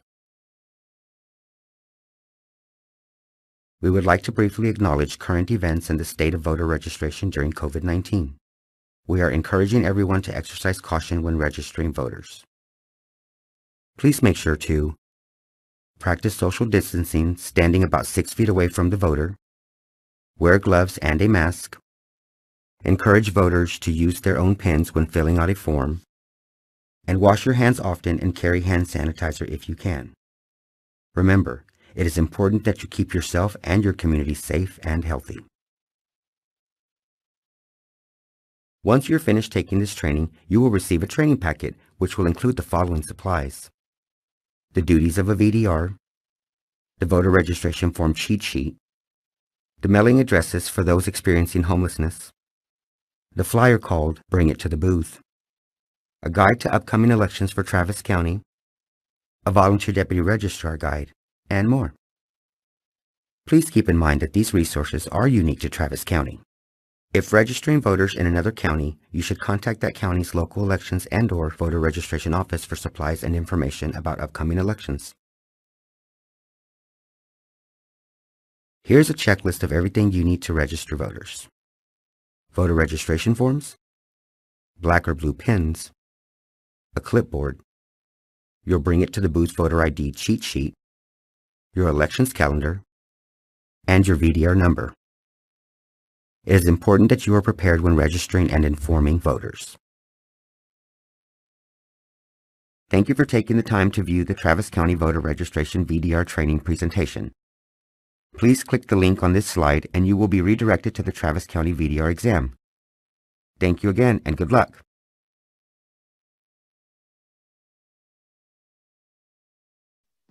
Hi, Katie. I think we're done with that for now. Thank you so much. I am going to turn it over, I believe, to Bruce, who is going to do a Q&A section. Am I right on that one? Matt, Bruce, we're going to Bruce, right? That's what I was told, and Matt is here to make sure that I do it right. All right. Hopefully he can keep us all in line. So and everybody should give Matt some applause for the wonderful video that we just saw. He did a great job in putting that together, and we're really proud that once COVID's over, Travis County will have 3 ways that you can become a volunteer deputy registrar. You can watch the video, you can go on our live Zoom trainings, which you can find at our website at traviscountytex.org or .gov, or you can come to some Zoom trainings, in-person trainings, as soon as it's safe to do so again. And we're looking forward to that. Absolutely. Matt, thank you so much for pivoting so quickly and giving us that opportunity to provide this to the attendees who wanted to remain afterwards. It looks like we've got over 35 folks who stayed around, so we're thrilled with that number. I am, Bruce, going to check the Q&A. I don't see much on there. I think these last questions came in prior to the time that we actually started the video. Does anyone have any questions specifically related to the video that we just saw that we should pose? I do have a quick one. Matt or Bruce, Joyce put up in our chat box the link to the exam. Can folks go ahead and do that right now, or do they need to wait on anything, or once we're done, obviously here, but can they click on that link and just get started once we're done with the discussion today? Yeah, so once they click on the link, they'll begin the exam and fill out their questionnaire, which will capture their information. Based off that information, we'll email out a certificate the next business day, which will be by tomorrow afternoon. Okay, wonderful. We will also, for everyone who's put an email in today, we will send you that link as well, so that you will have it in case you want to do that at a later time. Bruce, we did have one question come in, and that is, when do signatures need to be witnessed? Well, the volunteer deputy registrar will be helping you facilitate the filling out of the card. If somebody's visually impaired or disabled, they can actually fill it out for them, but they'll be watching the applicants fill out the card, and they'll see that they've signed it at that point. If we don't have another question, it might be a good time for Matt to talk about the October 4th voter registration deadline and what activities are going on, and how our new and old volunteer deputy registrar can hook in with the league and with our other activities. That sounds great, Matt. Yeah, so right now I'm working with a couple of groups, all nonpartisan groups who have organized events, and they're sharing them with me. So I'm going to be sending those out to all the VDRs that are deputized. So if you're training today, you're going to receive an email from us, but it's going to be several groups that have organized events, and I'm just going to call them Texas VDRs because they're not only around in Travis County, but around surrounding counties, and they're looking for help too. So everyone will have a chance to sign up for all those. And we're looking to identify locations in Travis County where we can have voter registration drive-through also. And we'll be organizing stuff through Travis County and sending that out for you all to host voter registration sites for the office around the county. That sounds wonderful. Obviously, we will also be hosting generally voter registration events through the League of Women Voters. And I am going to go ahead and go back and pull up the link to the form that we have on Google if you are interested in participating in some of those future drives. I'm going to, hold on, I got to pull up, talk to everybody on the chat. Everyone, there we go. And here is a link to our Google Docs. So if you are interested in receiving information about some of the registration events that will be done through the League of Women Voters, that's there for you. And I will note that, as has been mentioned throughout the presentation today, but I'll say it again, we are nonpartisan. So the question that came up in the video, which is, can I be partisan when I'm registering voters? If you are acting on our behalf or you are volunteering through a League of Women Voters event, you cannot be partisan. You have to be nonpartisan at any event that is sponsored or organized by us. But we would love to have anyone who is on the training today join our core of volunteers, and that link is there for you in the chat. Are there any other questions at this time to either Bruce or Matt related to the video that we saw or the process that we saw? Anything like that that you would like to bring up right now? Right now it's quiet, guys. I don't know if there's any other information, Bruce, that you want to impart before we close out for the day, or Matt, happy to turn the mic over to you another time. Anything else, gentlemen? Well, I want to thank, go ahead, Matt, I'm sorry. I was going to say, I'd like to share a link to a website, texasvdrs.com, which is a website that is organized by nonpartisan VDRs, which I'm sure most of you even know, in the Central Texas area, who are leads for our office that have organized events through October 4th. So I'm going to put that link in the chat box. And even though you haven't received your certificate from us, I'd encourage you all to sign up for those events because they're looking for VDRs to work those events. Wonderful. And Debbie, I think you're on the line and you're going to be the one sending out one of these follow-up communications, you or Mubaraka. So we'll try to include that as well, just so folks can get all the information. Or I think you said, Matt, you'd be sending that out. So maybe we'll just wait on that from you. Yeah, we'll have it out by tomorrow afternoon. Wonderful. Whenever we're done discussing, we will leave this live just for a few more minutes so folks can pull the links off of the chat before we close out the meeting. Then Bruce, I'm going to turn it back over to you because I think you had started speaking before we brought up that other last little bit there. Well, I just wanted to thank the League of Women Voters and all its members for being such a great partner with our voter registration office for so many years. It's been a wonderful partnership, and I want to thank the 36 of you who stuck around today for joining our civic engagement army of over 1,500 volunteer deputy registrars here in Travis County. We're very proud of what we've done here. We're proud that we have the highest voter registration rate of any urban county in Texas. And we really want to lead the way and encourage your members and other people in other counties to kind of follow some of the things that we're doing here in Travis County. And we just hope to plant some voter registration bluebonnets around the state and hope they sprout. You know, I got 2 t-shirt ideas listening to you speak. I think we could have a voter engagement army t-shirt, and I think we could have a I'm a Texas Bluebonnet VDR engagement t-shirt. So, you know, get ready. I might be improving your wardrobe in the near future. I love that. Matt, write those down. I'm doing that right now. Yeah, those are great. Those could be great t-shirts. I think so too. Well, gentlemen, I don't see any other questions either in the chat or the Q&A. Katie, am I overlooking anything? Or Joyce, do either one of you see anything I'm not seeing? No, no questions. All right. If not, we will go ahead and close out the meeting. Matt and Bruce, again, thank you so much. We really appreciate you attending today. I know it was a little bit challenging and we all had to pivot from being in person to doing this virtually. But I'm glad that you were able to make it today, and I appreciate everyone who stayed around and got their registration. We'll go ahead and leave live just for the last couple of minutes so folks can click on these links. But otherwise, I think unless there are any other questions or chats that come through, we will declare this meeting concluded for the day. Everybody get out and enjoy the sunshine and have a great rest of your Sunday. Thanks so much. Bye, everyone. Bye.